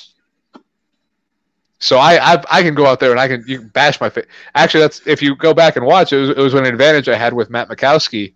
He's cracking me in the face, and I'm like, come on, man. This is the one part of my body you can't hurt. I can get uglier. I can keep getting uglier. I'll just make more money off being ugly. You want to get me, you go to the body, you go for a joint, you try and break my arm. I can't do a whole lot with one arm, but you want to crack me in the face, I'll live through that. So you're going full on Maurice Sillette. You're going French Angel, aren't you? That's the goal. If only I had a tumor on my pituitary gland. Which I was gonna ask something, but that's great. No. I know where it's going. I actually do know what you're thinking. No, don't ask that. We're not talking about that. All right. I know. Well, we're not going any further. Okay. We're not making any implications. No. We're just moving on. Exactly. So speaking of fashion, right? I want to know the hairstyle that you had, kind of in previous incarnations of the Vaudevillains, right? It was kind of half fade, half swoop. I don't even know the terminology for that. What did that? Because I'm a fan of symmetry, right? And you had the mustache there. You had, but it was you had the swoop on the other side of the arm thingy, the Andre thingy. Like, was that a conscious look? No. The hair was just, I was going for Tim Curry in The Shadow. Okay. Very specifically towards the end of the film right before he jumps through the window. Yes. But no, it wasn't conscious at all. It was just one of those things I did because I would take some time. I would look at the hairstyles of the era. That was, again, the Tim Curry thing kept coming back because I love Tim Curry. And it was just what I went with. I never put that much thought into it. It's shocking whenever the Vaudevillain stuff comes up, how little thought was put into any of it. And we had about a week. I think it was about 10 days more accurately before we were on TV. They put us together 10 days earlier. We did one practice match at the PC. We did, I think, 2 house shows, and then we were on TV the following week. Which, I mean, that tells you everything that you need to know about my wrestling prowess, because you in English, were one of my favorite tag teams since Kendrick in London. There's a lot of assumptions people make about how stuff works, and they don't understand how much of it is just thrown together, how much of it's done quickly, how much of it. I mean, we didn't have an entrance, we didn't have entrance music, we didn't have anything when we went to TV. We had a few offensive maneuvers, a few tag team spots, and that was it. That was all we had. And we went out there, we worked out an entrance. They told us, they gave us a couple different songs to listen to, and we're like, hey, which one of these do you want to use? And that was it. Again, a lot of people they assume that, we were working together for months or years, and no, they threw that together real quick. And that was after doing nothing with us for a year. Or I think English I think started in FCW maybe 6 months before I got there. Right. And then they had done the bit with him on TV, which I think was more to get footage for when they were doing that 30 for 30 or whatever it was, or Yeah. that was more about getting footage for that. And then I don't know if they really had any idea what they were going to do with him after that was over. And then they put me and him together. But yeah, a lot of it. It's fascinating how much of the process. I think James Gunn actually summed it up the other day pretty well. Somebody made a comment. Somebody said something about the way Marvel films are made, and he responded on Twitter. And a guy responded to him telling him how it really worked, like how Marvel just does this. And James Gunn's response was, "Thank you for telling me about this job I have. Thank you for telling me inside information about this job I have and you don't." Which is a lot of it comes down to. It's like that. Unfortunately, there's such a gap between. I'll throw this in here just because it's a fascinating little tidbit. Yeah. I tend to avoid any and all interaction with wrestling media. I make an exception for you because I like you. I like you too, Simon. I'm just saying. He's got the shirt on. I literally have this and a vaudevillain shirt. So those are good shirts. They are. Mm-hmm. But there's a reporter who was discussing something it was a long thread on Twitter about royalties in WWE and how they were paid out. And for everything that this guy was saying, he's supposed to be a reporter. He's supposed to have facts. He knew nothing. It was like fascinating how much he was saying, knowing nothing. And I finally chimed in with royalties are 5% paid to talent unless otherwise noted in their contract. That 5% is distributed equally amongst members if there's more than one person involved, which means my merchandise, any of our villains merchandise that was produced for WWE, I would receive 2.5% off of. English would receive the other 2.5%. And then if it was something like a NXT, UK tour shirt that we were on, but we were on it with 12 other people, that 5% was being split up between 12 other people. So, and I just threw that in there, and it was weird because he kept talking. And like a week later, he noticed that I'd responded to it and had actually answered the question. But it was fascinating to me because all I could think was, you're like, in any other field, if you're a reporter, your whole goal is to get facts and information. And I can't remember who said this, but there's a quote: a reporter's job isn't to tell people that someone said it was raining and someone said it wasn't. A reporter's job is to stick their head out the window and figure out which is happening. Yeah. And very often with wrestling, you wind up with this whole scenario where it's, well, we heard a story. We have no way of corroborating it. We have no way of knowing if it's true. We have no one who can confirm or deny it, but we're going to say it. And unfortunately, that puts a lot of stories out, but not a whole lot of information, not a whole lot of facts. And unfortunately, that does feed into this environment of people really believing professional wrestling is still a fairly secretive business. Yeah, you can talk about it, and people will say, "Well, people talk about movies."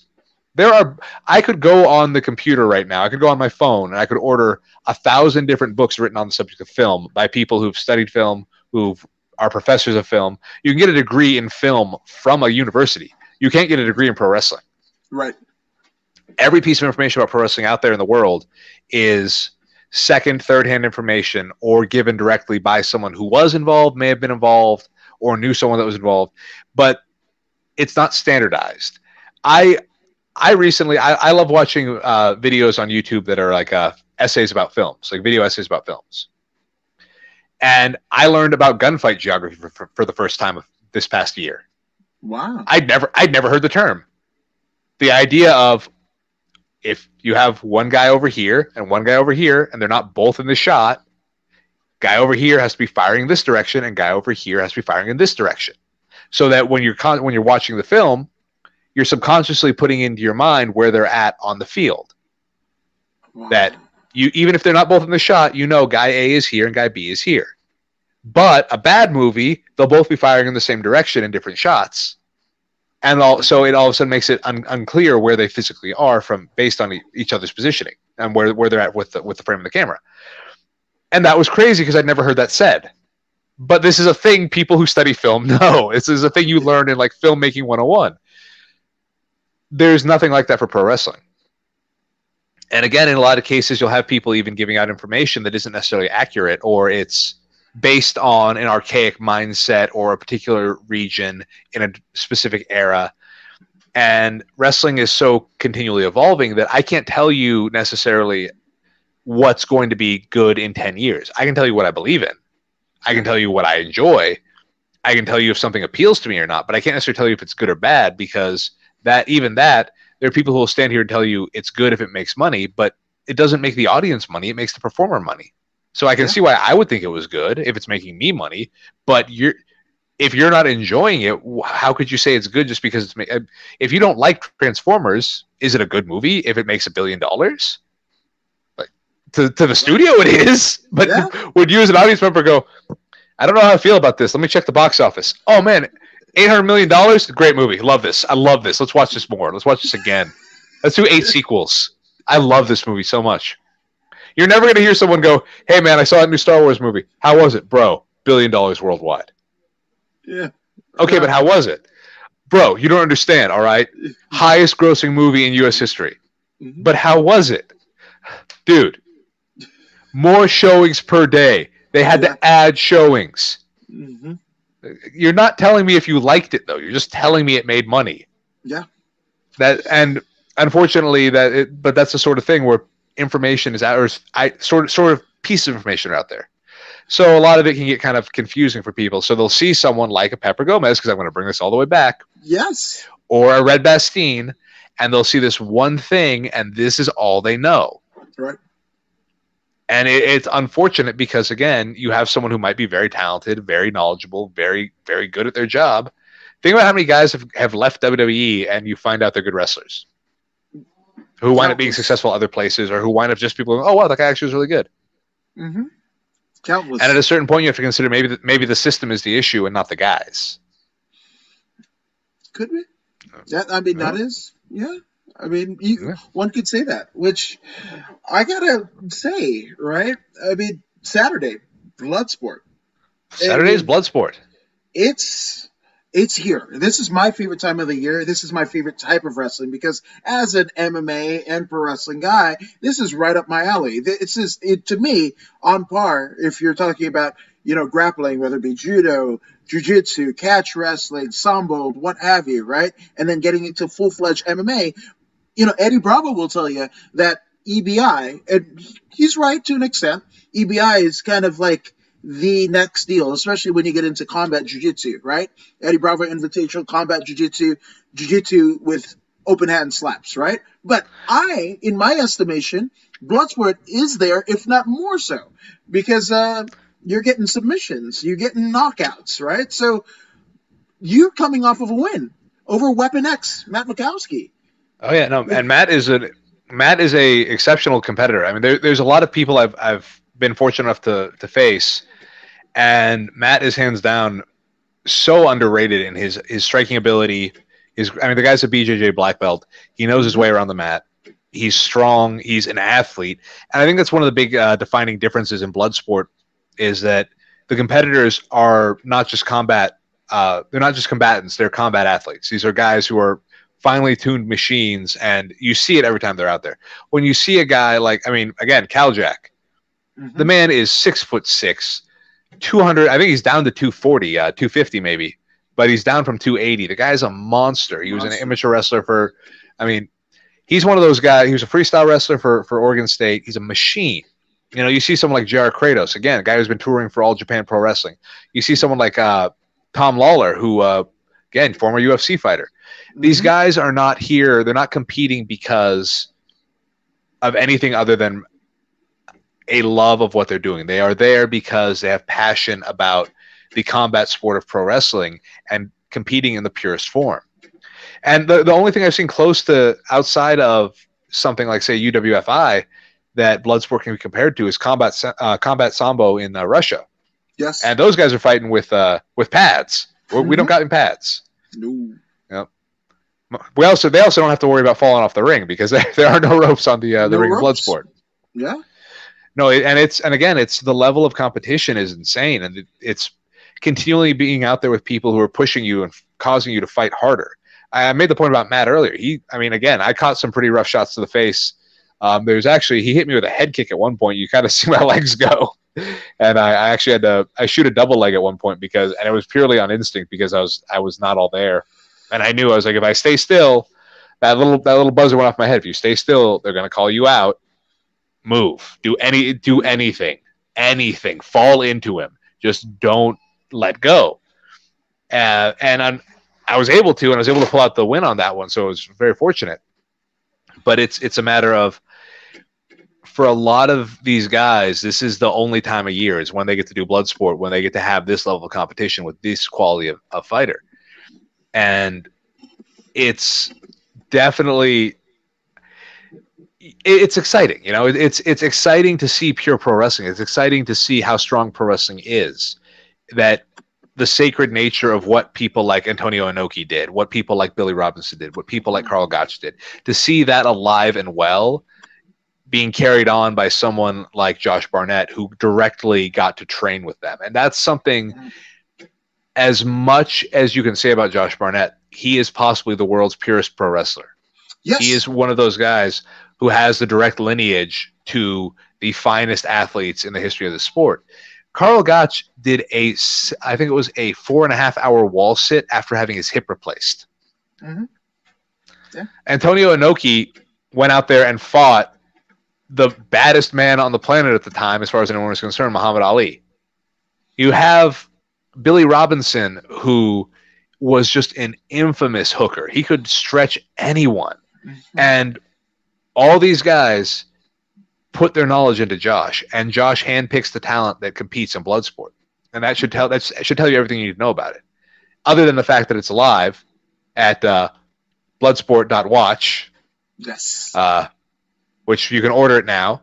And also the fact that, I'm competing there, as you may have put together. I mean, that's another good reason to watch it because, I got a cool shirt. I got a cool shirt that you can see right there. That's a cool shirt. Yeah. It says I'm a scientist. And he's technically brilliant. Technically. Which I am. I was once said to be the smartest man in pro wrestling, according to Bill DeMott. So take that with as much value as you want. I got along with Bill. I don't know. Not everyone did. That's pretty humorous, good sir. Yes, I got along with Bill. I liked him. He was fine to me. No, he once said I was the smartest. I might be the smartest man in pro wrestling, but I don't know if that did me any good. It was. He also said that I seemed like the type of guy I was never gonna. I would. He's like he said I worried him because I seemed like the type of guy I wouldn't stand there and punch and kick with you. I'd probably just show up at your house with a brick, like while you were sleeping. Like I'm not going to deny that, but I mean, obviously on Bloodsport, I'm going to have to punch and kick with people, so that's... Yeah. A KO is a KO. Oh, yeah, and I wrestled... this is actually going to be my fifth time facing Tom Lawler. We've fought 4 other times. I'm 1 in 3. I'm 1 in 3. I'm 1 in 3 right now with Tom. So it was... it's always a challenge with him because, again, this guy's a professional fighter.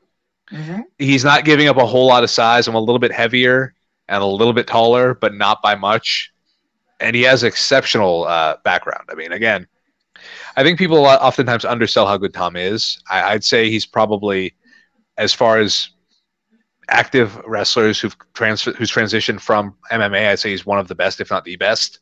Yeah. And I've actually wrestled pretty much everyone on that list that has been a major name. So I'd safely say Tom is the one you got to worry about, and I've been prepping for this match for a while. This is when I got told I was going to get to do this. I knew this wasn't something I could really half-ass at all and expect to come out with any positive result. No, it's funny because I was on the BCW Worldwide podcast with the franchise player Bad Blood and the crew, and I had a unique theory because we were making our picks. I picked you, right? And it's not just because you're doing the podcast and Lawler's not, but you guys have a unique history in MLW. You are a member of Team Filthy in MLW. I was at one time, yes. Right. And actually, that was what led to our third match. And actually, we had fought. That match was in a environment similar to Bloodsport, where it was a no rope match. The rules were significantly more lax. I suplexed Tom from the floor onto the ring. It was pretty nasty. online. Yeah. Send links. Send I'll links. send it. It's Yeah, but I want to see that. I wasn't that was one of those matches where I don't know that I did I obviously didn't win, but I did a lot of damage. That was kind of the joy of that one. But we've our 3 other matches actually happened with Wrestling Prestige Prestige Wrestling up in Oregon. Yeah.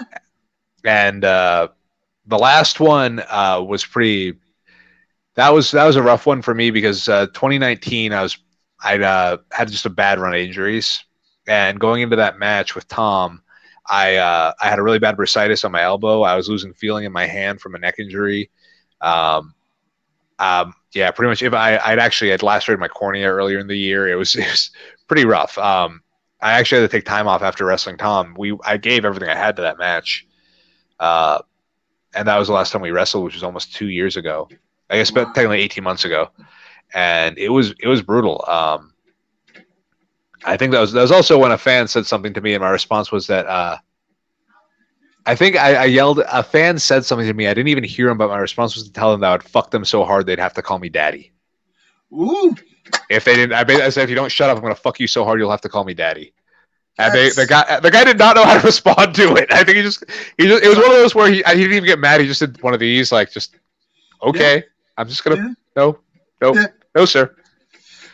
But that match was pretty rough. Also, you can tell it was pre-COVID because I spat on the ref when he asked me if I quit at one point. No, it was a rough one. Tom licked beer off the floor. He hit me with a beer and wound up. Yeah, like I said, it was a really brutal match, and I actually had to take time off after it.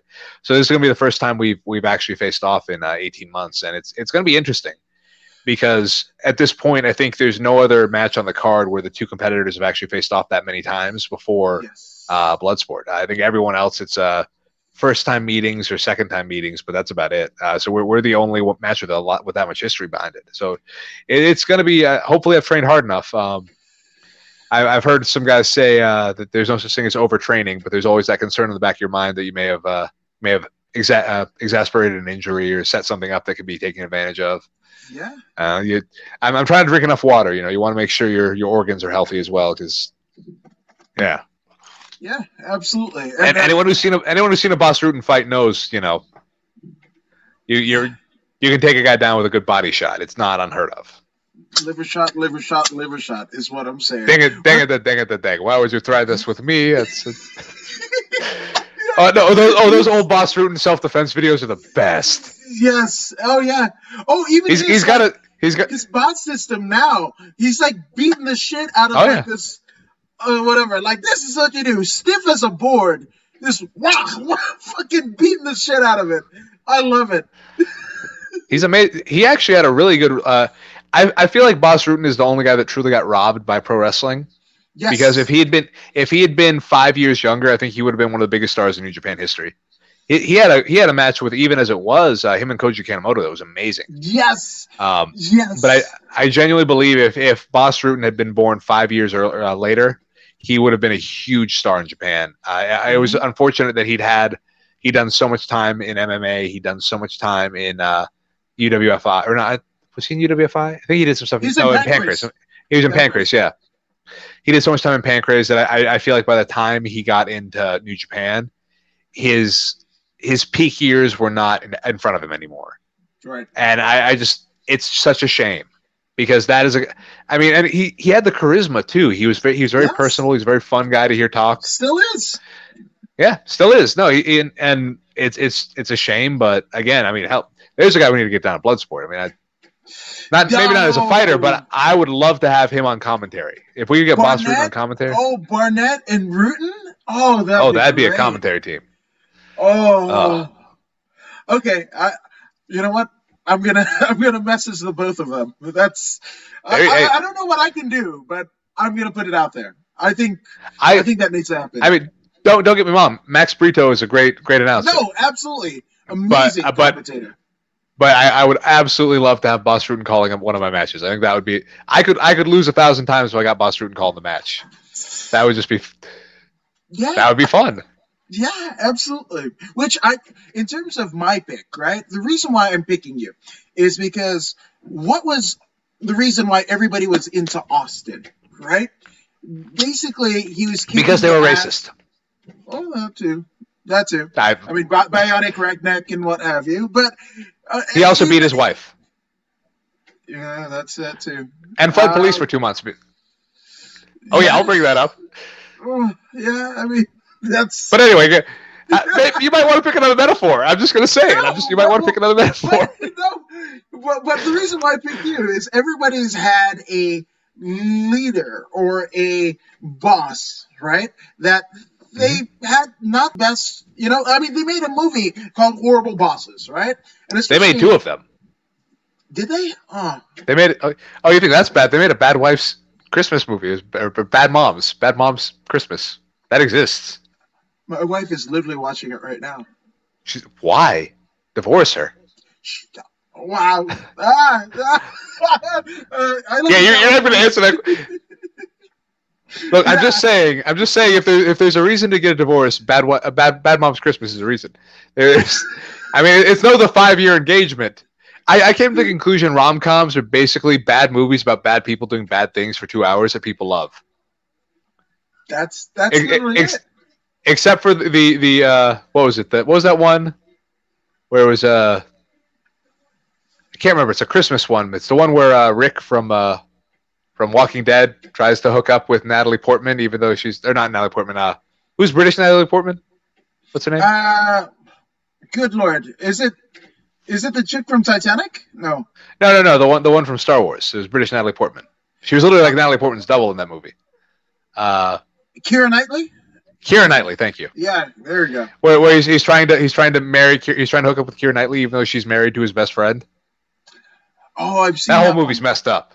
But yes, yeah, about Love Actually. That's the one. That's the only good romantic comedy.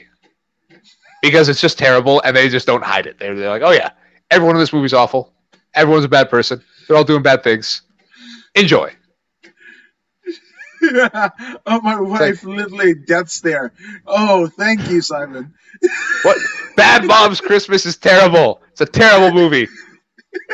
He said it's horrible. Bad Mom's Christmas, honey. So you can't watch it. That's from former WWE NXT Tag Team Champion Simon Gotch. Just saying. I live in this. Look, there are better things on Netflix to watch than Bad Mom's Christmas. I think there's another one that's like Bad Moms, but it's not Bad Moms. The Cecil Hotel documentary. That's one I'm gonna go deep dive into. Like that, the chick in the water tank. And they got a night soccer. Oh yeah. Yeah. Oh, yeah. I mean, that's what I'm gonna go. That's something. It's something. Hey, right? it's something, right? It's not. I mean, it's one of those. It's one of those deals where again, I'm very particular about the movies I like, and I think that's why it's so hard for people to recommend movies to me. Yeah.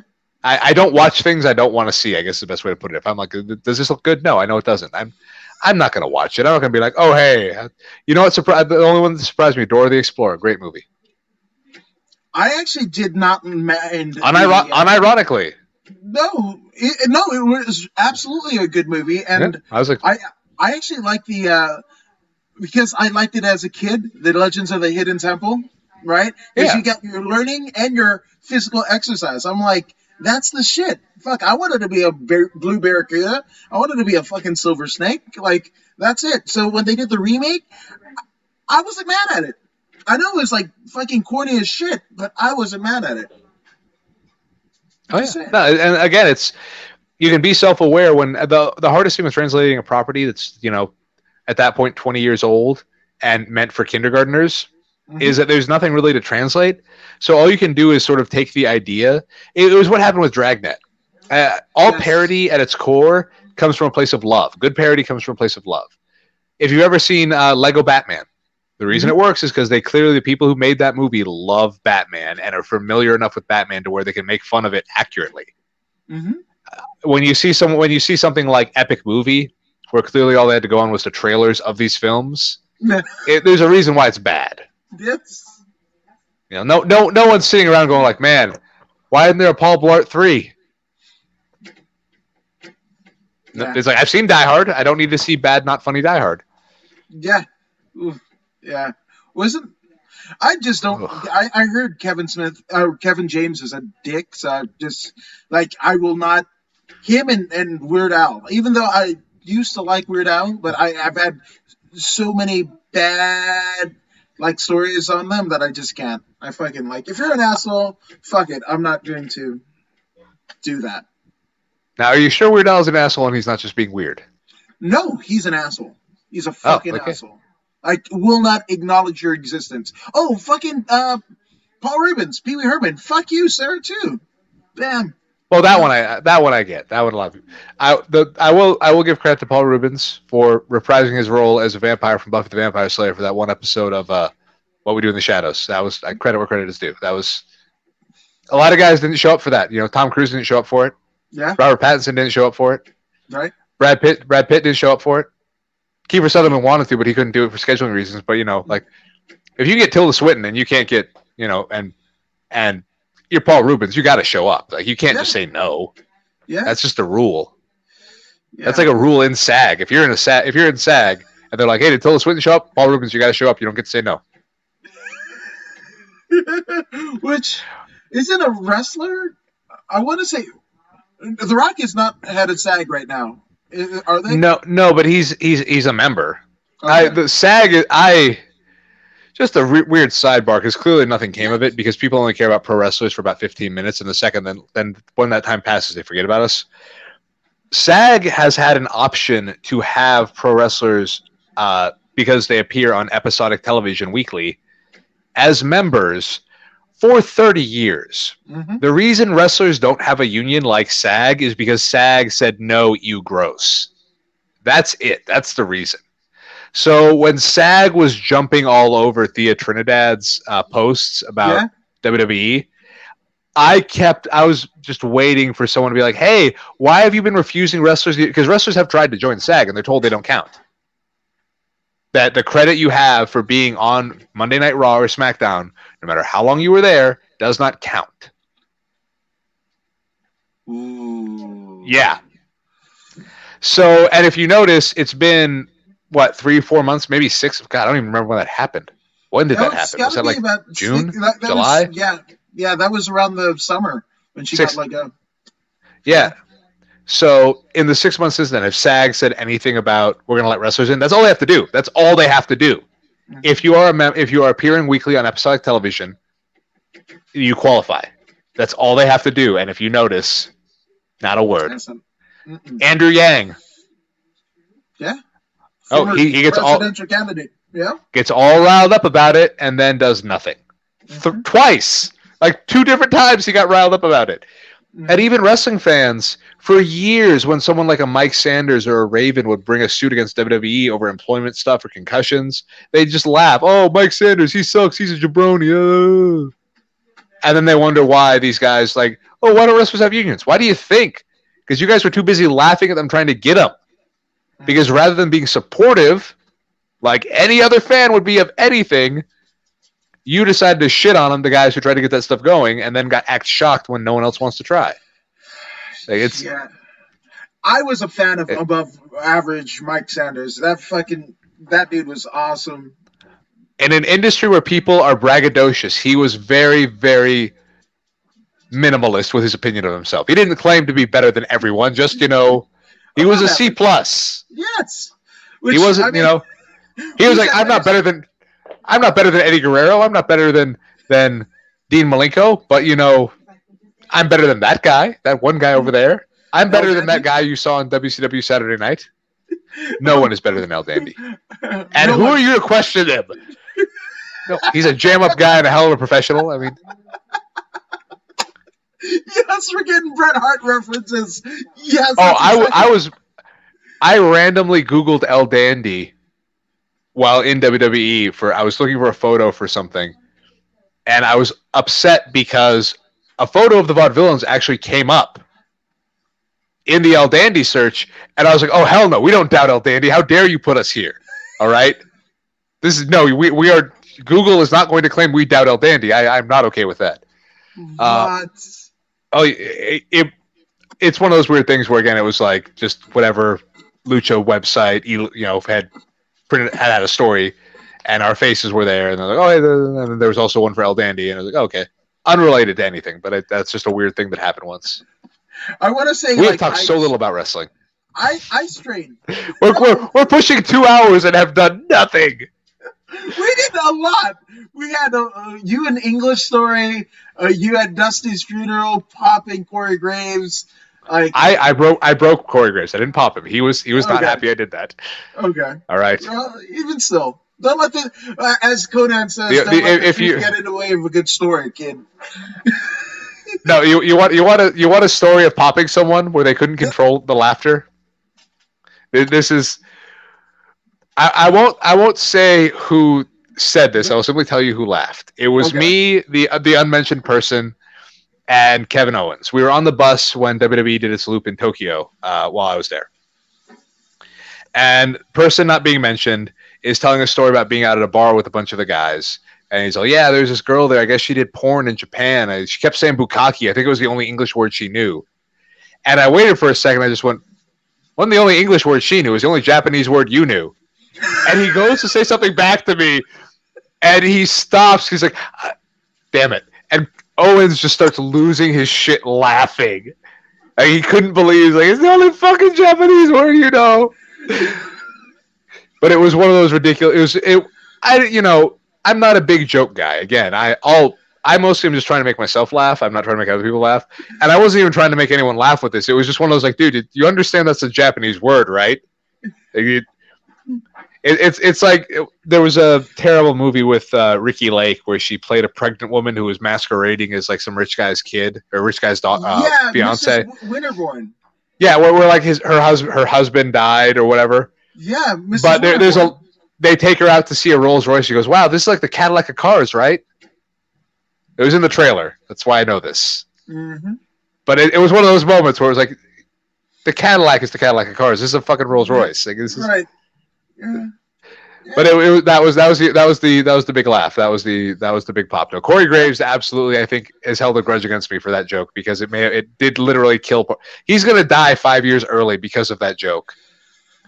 He's gonna be clenching his fists, cursing my name on his deathbed because he should have lived 5 more years. That joke hadn't robbed him of life.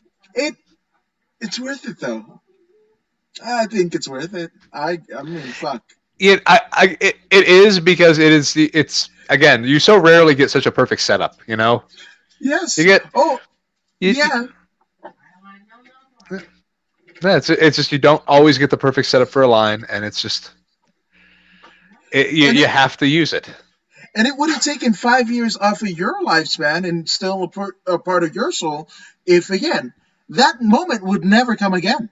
I mean, how many times have you seen Glacier since? Maybe once or twice. Okay. So again, but it wasn't in that environment. It wasn't in a moment where you could pull that line off. You have to be around someone.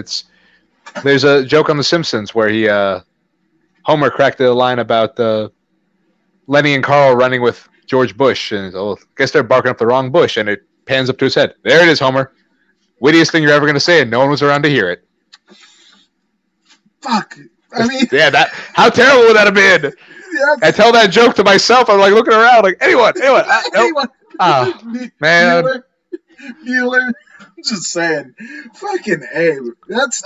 But that's great. That's great. Which, I mean, and it's funny because how little of this side of your persona do we actually see in Bloodsport? Because you're an actual ass kicker, and I like to think of myself as I like to think of myself as a less talented Katsuyoshi Sakuraba, because this was brought up because someone actually mentioned when I wore the mask out to the ring at Bloodsport 3, and my whole point was Sakuraba demonstrated you can have personality, you can be entertaining, you can be fun, yeah. But when the bell rings, you have to be ready to kill.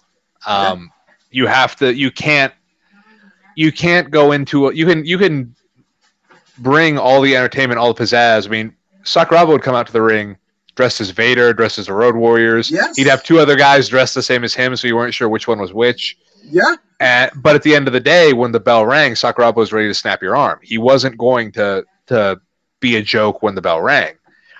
And I think that speaks to the power of pro wrestling because no matter who you are, no matter what you are, for the other 99% of the day, the second you get on that mat, the second the bell rings, you're a machine, you're a killer, you're at war. You're facing another human being in a sacred space where you're going to do combat for no greater reason than pride. And that's a beautiful thing. That is, I mean, when people say pro wrestling is art, that is what it should mean. That is what pro wrestling being art is a pure moment of human interaction, of combat, where no ill will is formed, nothing is held on to. You're a vessel of violence. You're just a body committing horrible acts, but when the bell rings, you shake hands, you move on. It's not done out of ill will. It's done, if anything, out of respect. And there's a vile but impressive film called Ichi the Killer. Oh yes, it's the Sato Ichi fucking series. Takashi Miike. Yeah, and there's a line because one of the characters, Tadanobu Asano, plays a character named Kakihara who's a sadist. And there's a scene where he's literally hung up on a chain and he's getting punched by a woman, and he finally gets tired of everything and just gets himself off of the chain and says, "There's no love behind your strikes." His whole point is that you need to care. You need to care about what you're doing. You can't just hit me to hit me. You have to be trying to kill me. You have to have intent. And he's describing it as love, but what it ultimately is that intent, that you're not holding back. You're truly trusting that this person can withstand this shot. And that level of violence, that level of combat, again, is something that's truly is amazing. And when you say pro wrestling is art, that's the art. The art isn't, a flashy costume or a high art or high fashion photography. It's that pure, just unadulterated violence. Yes, and I can't fucking wait, which I gotta ask, right? Because the reason why I feel that you're gonna win against Tom Lauder is, and by KO, because what better statement to make over your former stable leader than to knock him out, right? Like, to live vicariously for anybody that has had a grudge with their boss. So, well, the key with issue with someone like Tom is, again, he's someone who can strike and he's someone who can grapple. So the issue is you have to be ready to change it up at any moment. That's really the key. You look at a guy like that. If I stand there and try and punch and kick with him, even if I can outpower him by any means, Tom can still out-grapple. He can still go to the grappling game. He can still get on top that way. Conversely, if I try and grapple with him, he's a black belt in Brazilian Jiu-Jitsu. He can absolutely go on the mat, so I'm going to have to contend with that.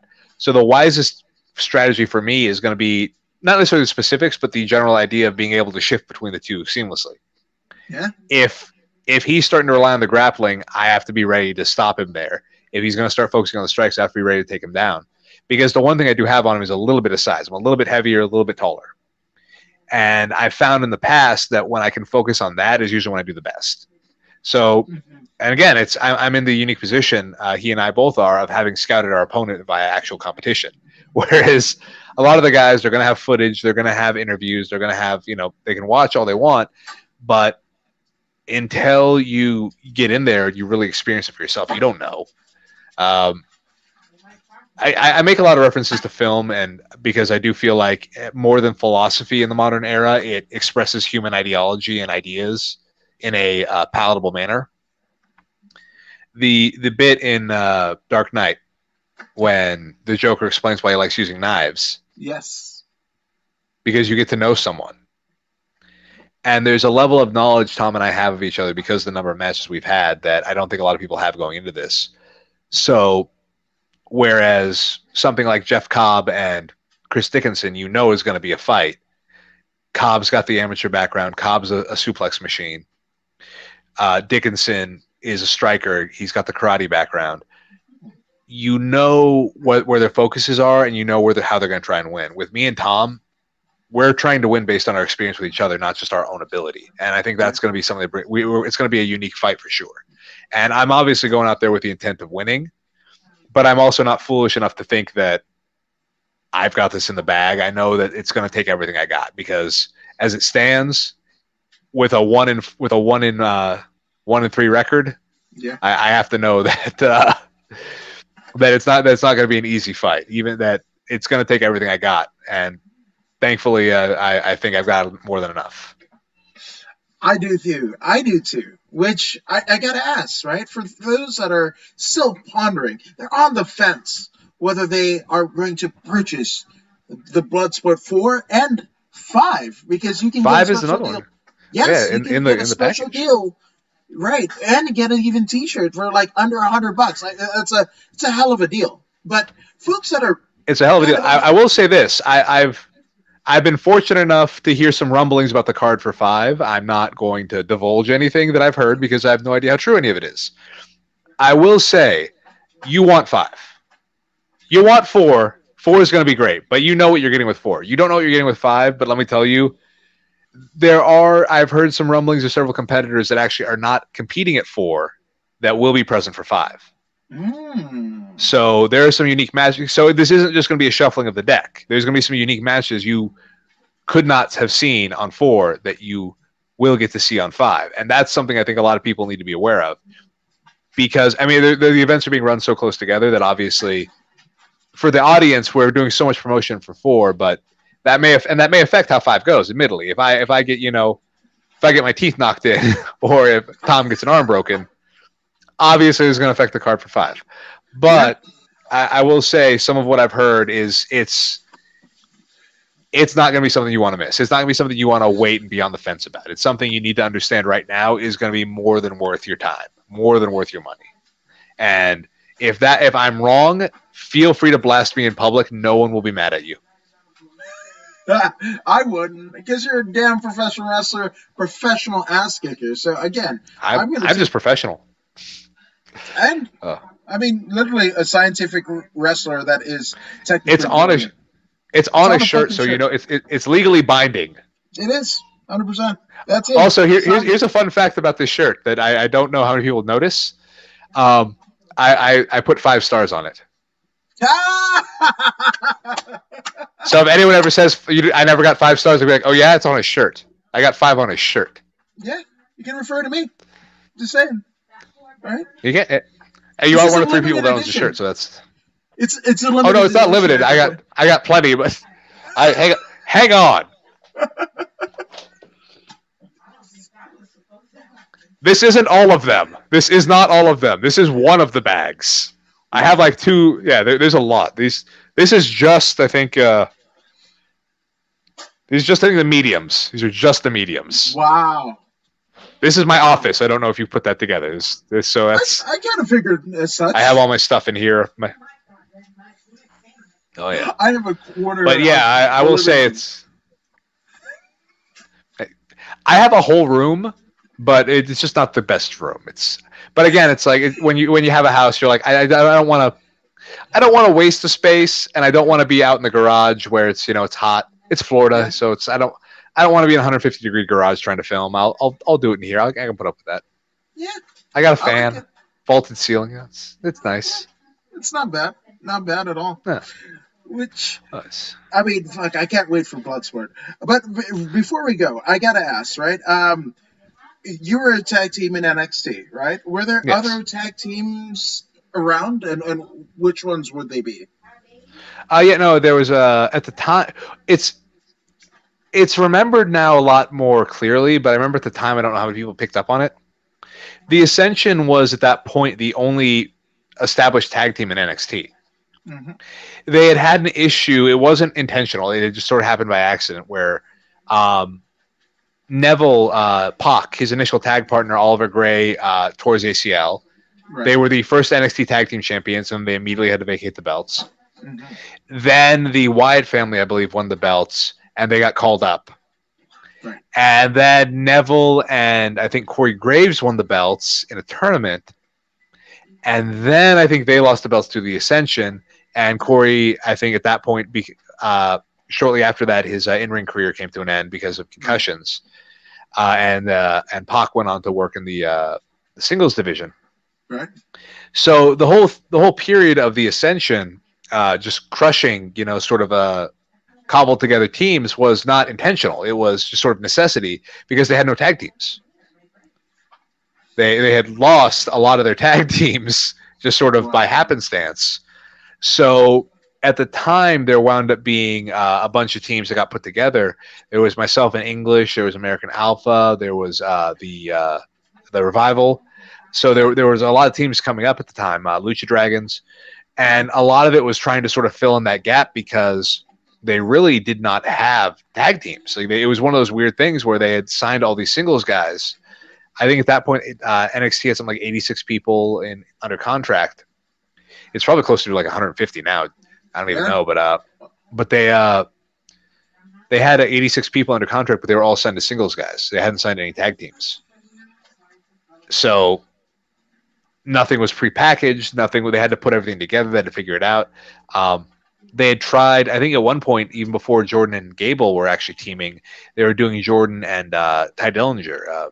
Yes, Sean I remember Spears. that. Yes, I remember that. So there was a lot of mix and match, and for whatever reason, they didn't run with those two as a team, which is weird, but I think worked out better for Jordan in the long term, and really worked out better for Ronnie for Sean because he eventually got the 10 gimmick, and then he moved on to do to work for AEW. Yeah. That actually was kind of. That one tickled me a little bit because I remember when he asked for his release, people were like, "Oh, what's he think? Why would AEW want him?" And all I could think was, "You guys know he's like Cody Rhodes' best friend, and they were tag team champions in OVW, right? Like you guys know that, don't you? You think Cody's not going to find a job for him? I mean, if Spears is a solid talent, like he wasn't a bad get by any means." But so it was just fascinating that people were thinking that was going to be like, oh, no way, bro. They're not going to hire him. No way.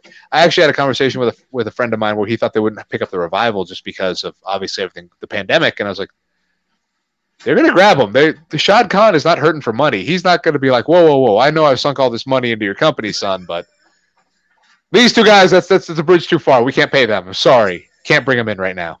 Can't do it. Sorry. That wasn't going to happen. They weren't going to. And I think they were even they didn't even have a 90-day because their contracts just expired. They weren't released. Right. So I think they were only off TV for a month, and then before they got brought in. It wasn't that long. But that was a really interesting era just for the NXT Tag Team division because it was like the division kind of got born relatively quickly, like over a period of maybe 3 months. They went from having no tag teams to having almost too many. Wow.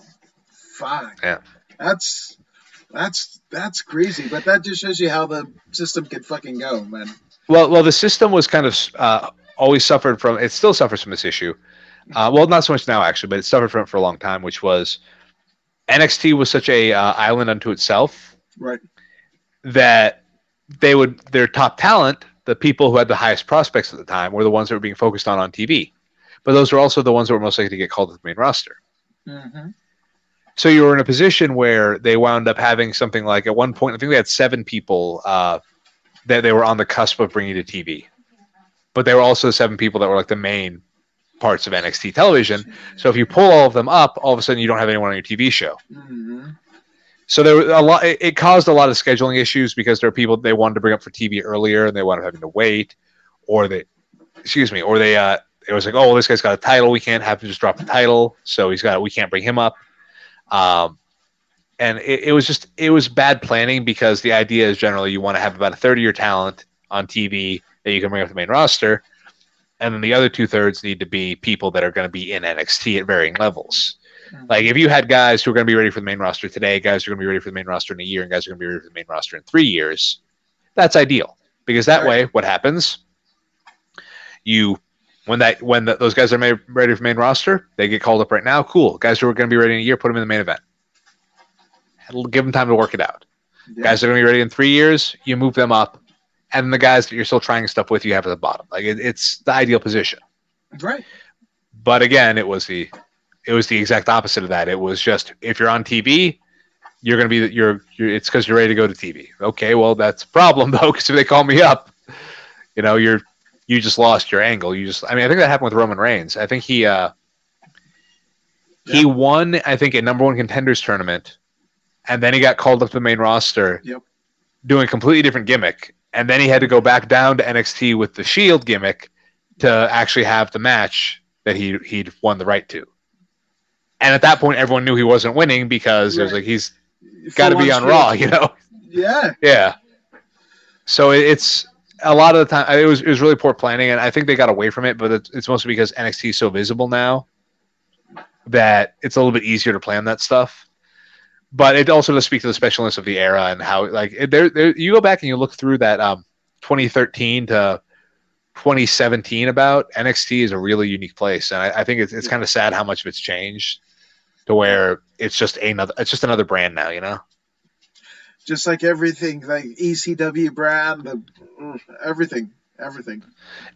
If there's one thing we're good at in wrestling, it's ruining stuff that's good. That's the only place.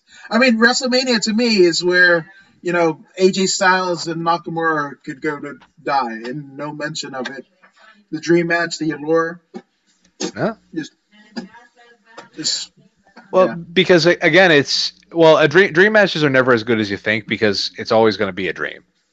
It's always going to be your imagination. Your imagination will always be better. Again, I make a lot of movie references. I actually start saying it more recently because I get self-conscious about how much I do it.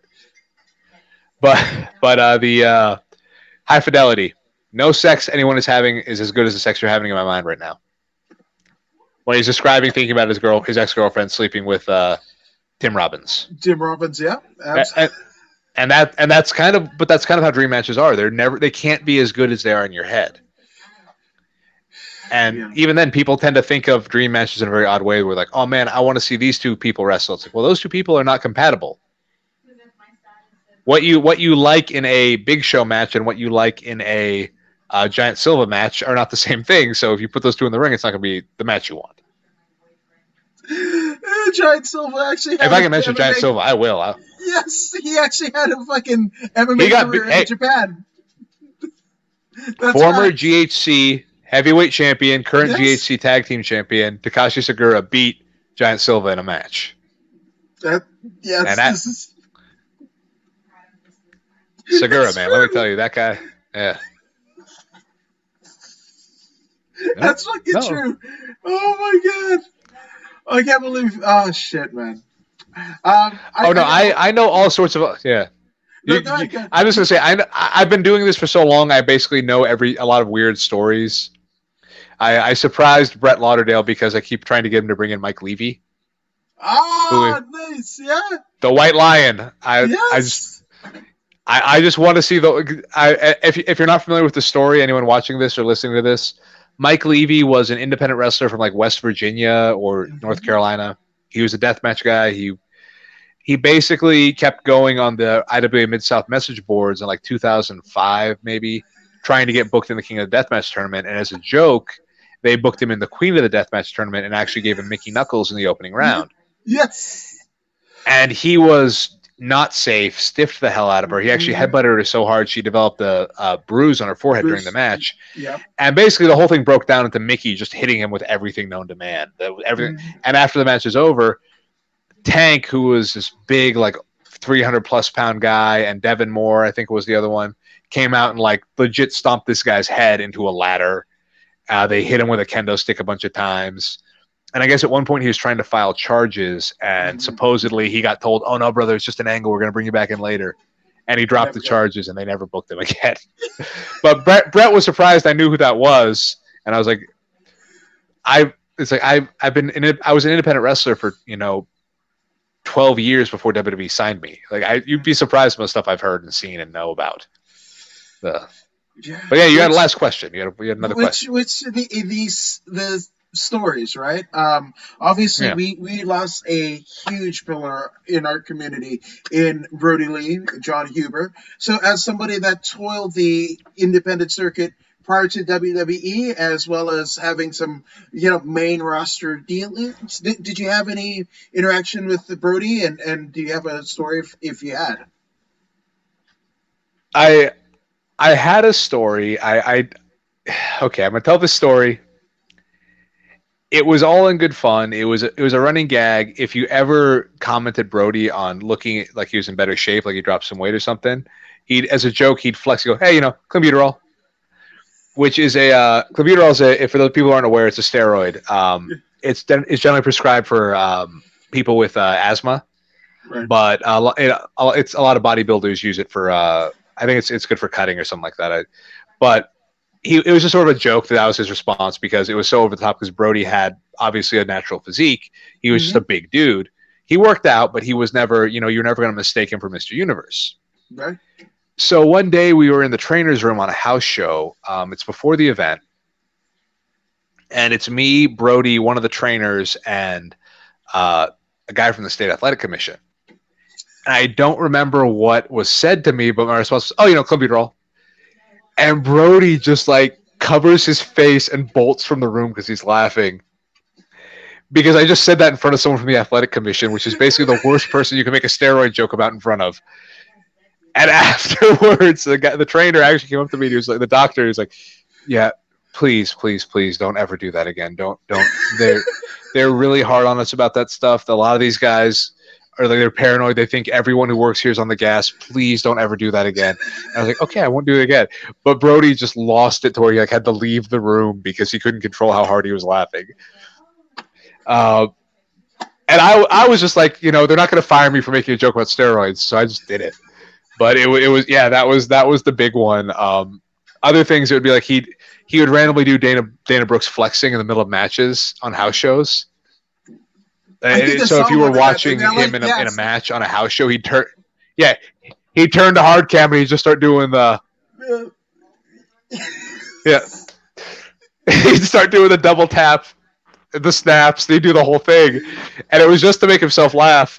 But he would do it with the intense Brody Lee face. He wouldn't just do it as pantomime. He would really go for it. It was always hilarious. So those are the two that always stood out. Because, and again, it was just because one was because it was just so consistently ridiculous, and the other because it was such I'm gonna fire out the worst possible thing I could say. I've joked before that I have the best worst luck in pro wrestling. That if you could I'm the metaphorically speaking in pro wrestling, I'm the guy that could fall into the desert, or I'm the guy that could be lost in the desert and drowned in the one puddle of water he finds. I really do have the best worst luck. There's even at StarCast, I wound up in a random green room and I made a joke about something to the one person in there, and it turned out the guy I made the joke to about the subject I made the joke about was the podcast co-host of the guy I made the joke about, completely randomly. And it was an offhand joke. It wasn't inspired by anything. It was just like, oh, hey, could be worse, could be that, right? And they were like, yeah, I'm his best friend. I host a podcast with him. I'm like, oh, good thing you don't know who I am.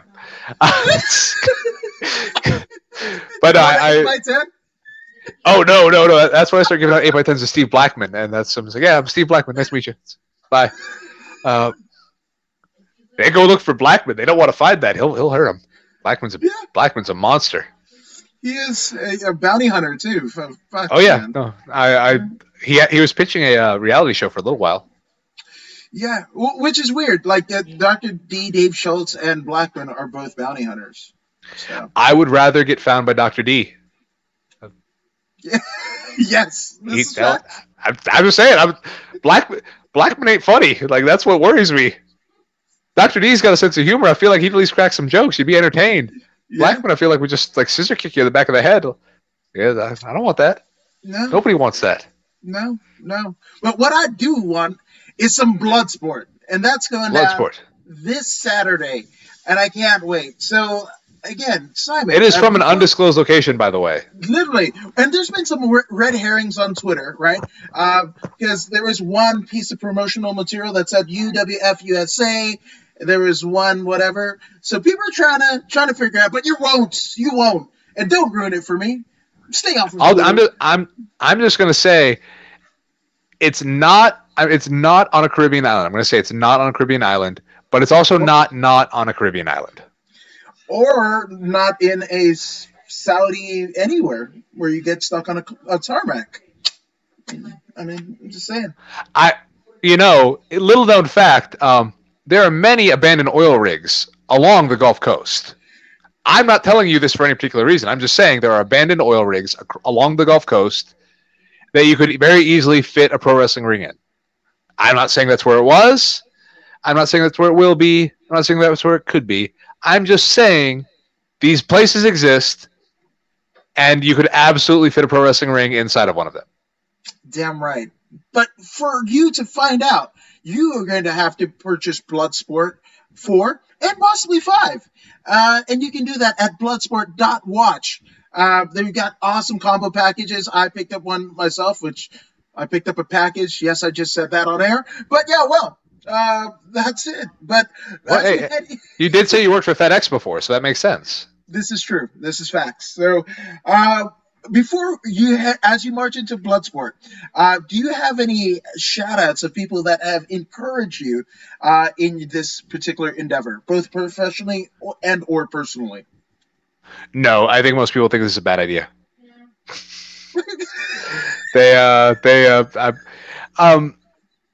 Obviously there's always people you got to shout out there, people that you got to give credit to.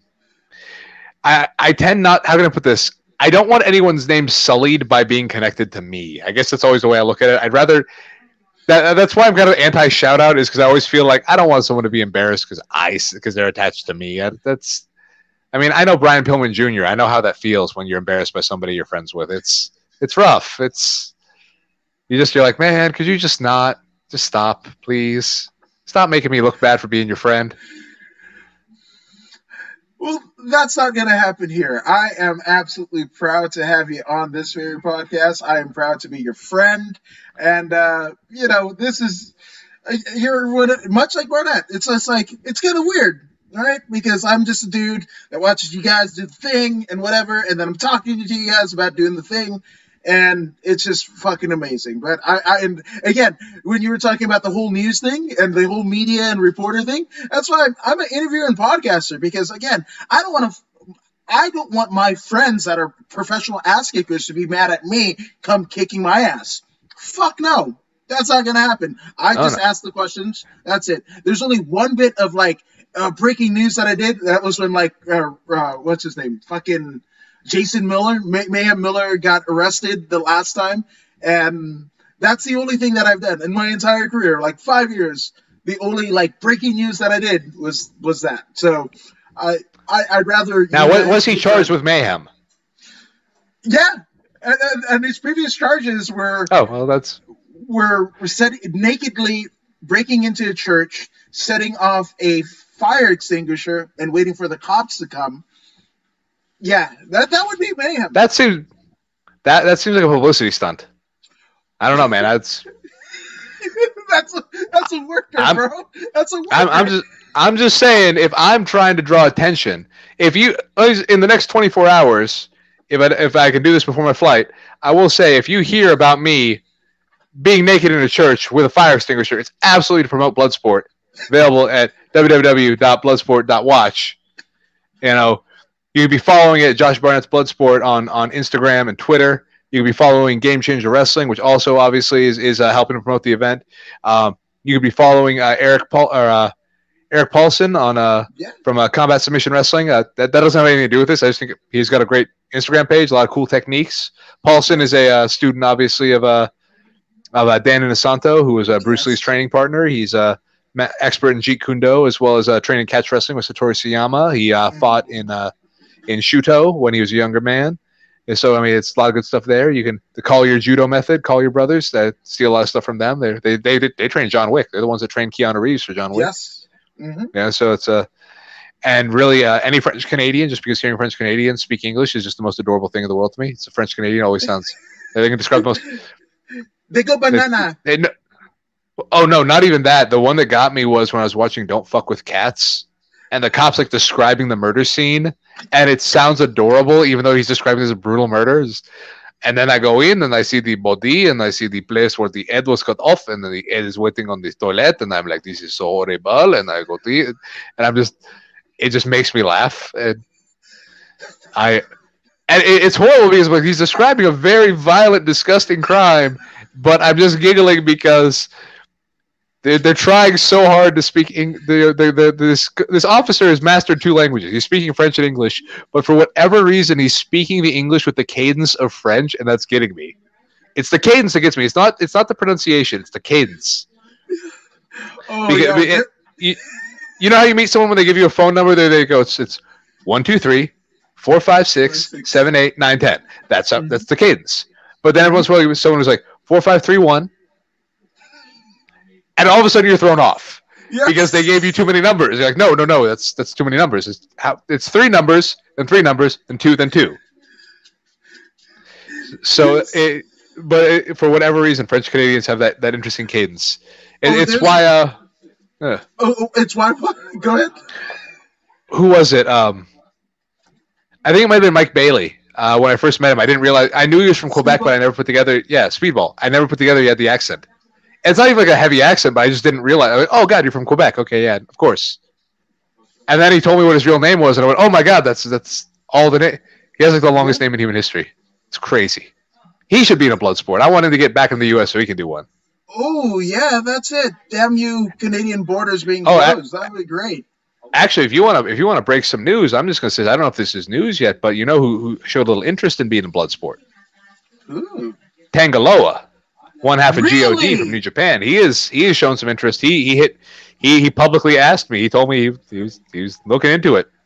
So And it's not out of the realm of possibility because Alice Coughlin, who will actually be on the show tomorrow, is a New Japan contracted talent. I mean, so much so that he actually had to contact the office to get on to this podcast. So he is, and I will just say, you Tongans, man, they are. That is the son of Haku. Mm-hmm. That is, you tell me. I'm part Canadian. That's part of my lineage. Then you know. Yeah. You know the order. It goes Tongans, Samoans, Fijians, Hawaiians, and this is more in order of how chill they are. Also, that you'll appreciate my joke. How many Samoans does it take to screw in a light bulb? How many? 1, but 23 will show up. That's facts. I can't even. You've been to my. It's always a part. What you're saying. Exactly. It's you got if one Samoan is there's 23 others. It's why if you ever want to have a good laugh, go back and watch the Make a Difference Spot 2 promos. Because Rikishi's basically telling MC Hammer's life story. Because MC Hammer's whole deal was he would dance to James Brown songs in front of the Oakland A's Coliseum, the Oakland Coliseum for tickets, and that was before he was a Bat Boy. And he's telling the same story, talking about breakdancing in front of the Cow Palace for tickets to see wrestling. I'm like, motherfucker, aren't your uncles and cousins all on this show? Like Peter Maivia was God in San Francisco because all the Samoans that live there. Like, you mean to tell me that you're like you have to beg for tickets? Like they're that cardy? They weren't letting you in. Oh. Shit.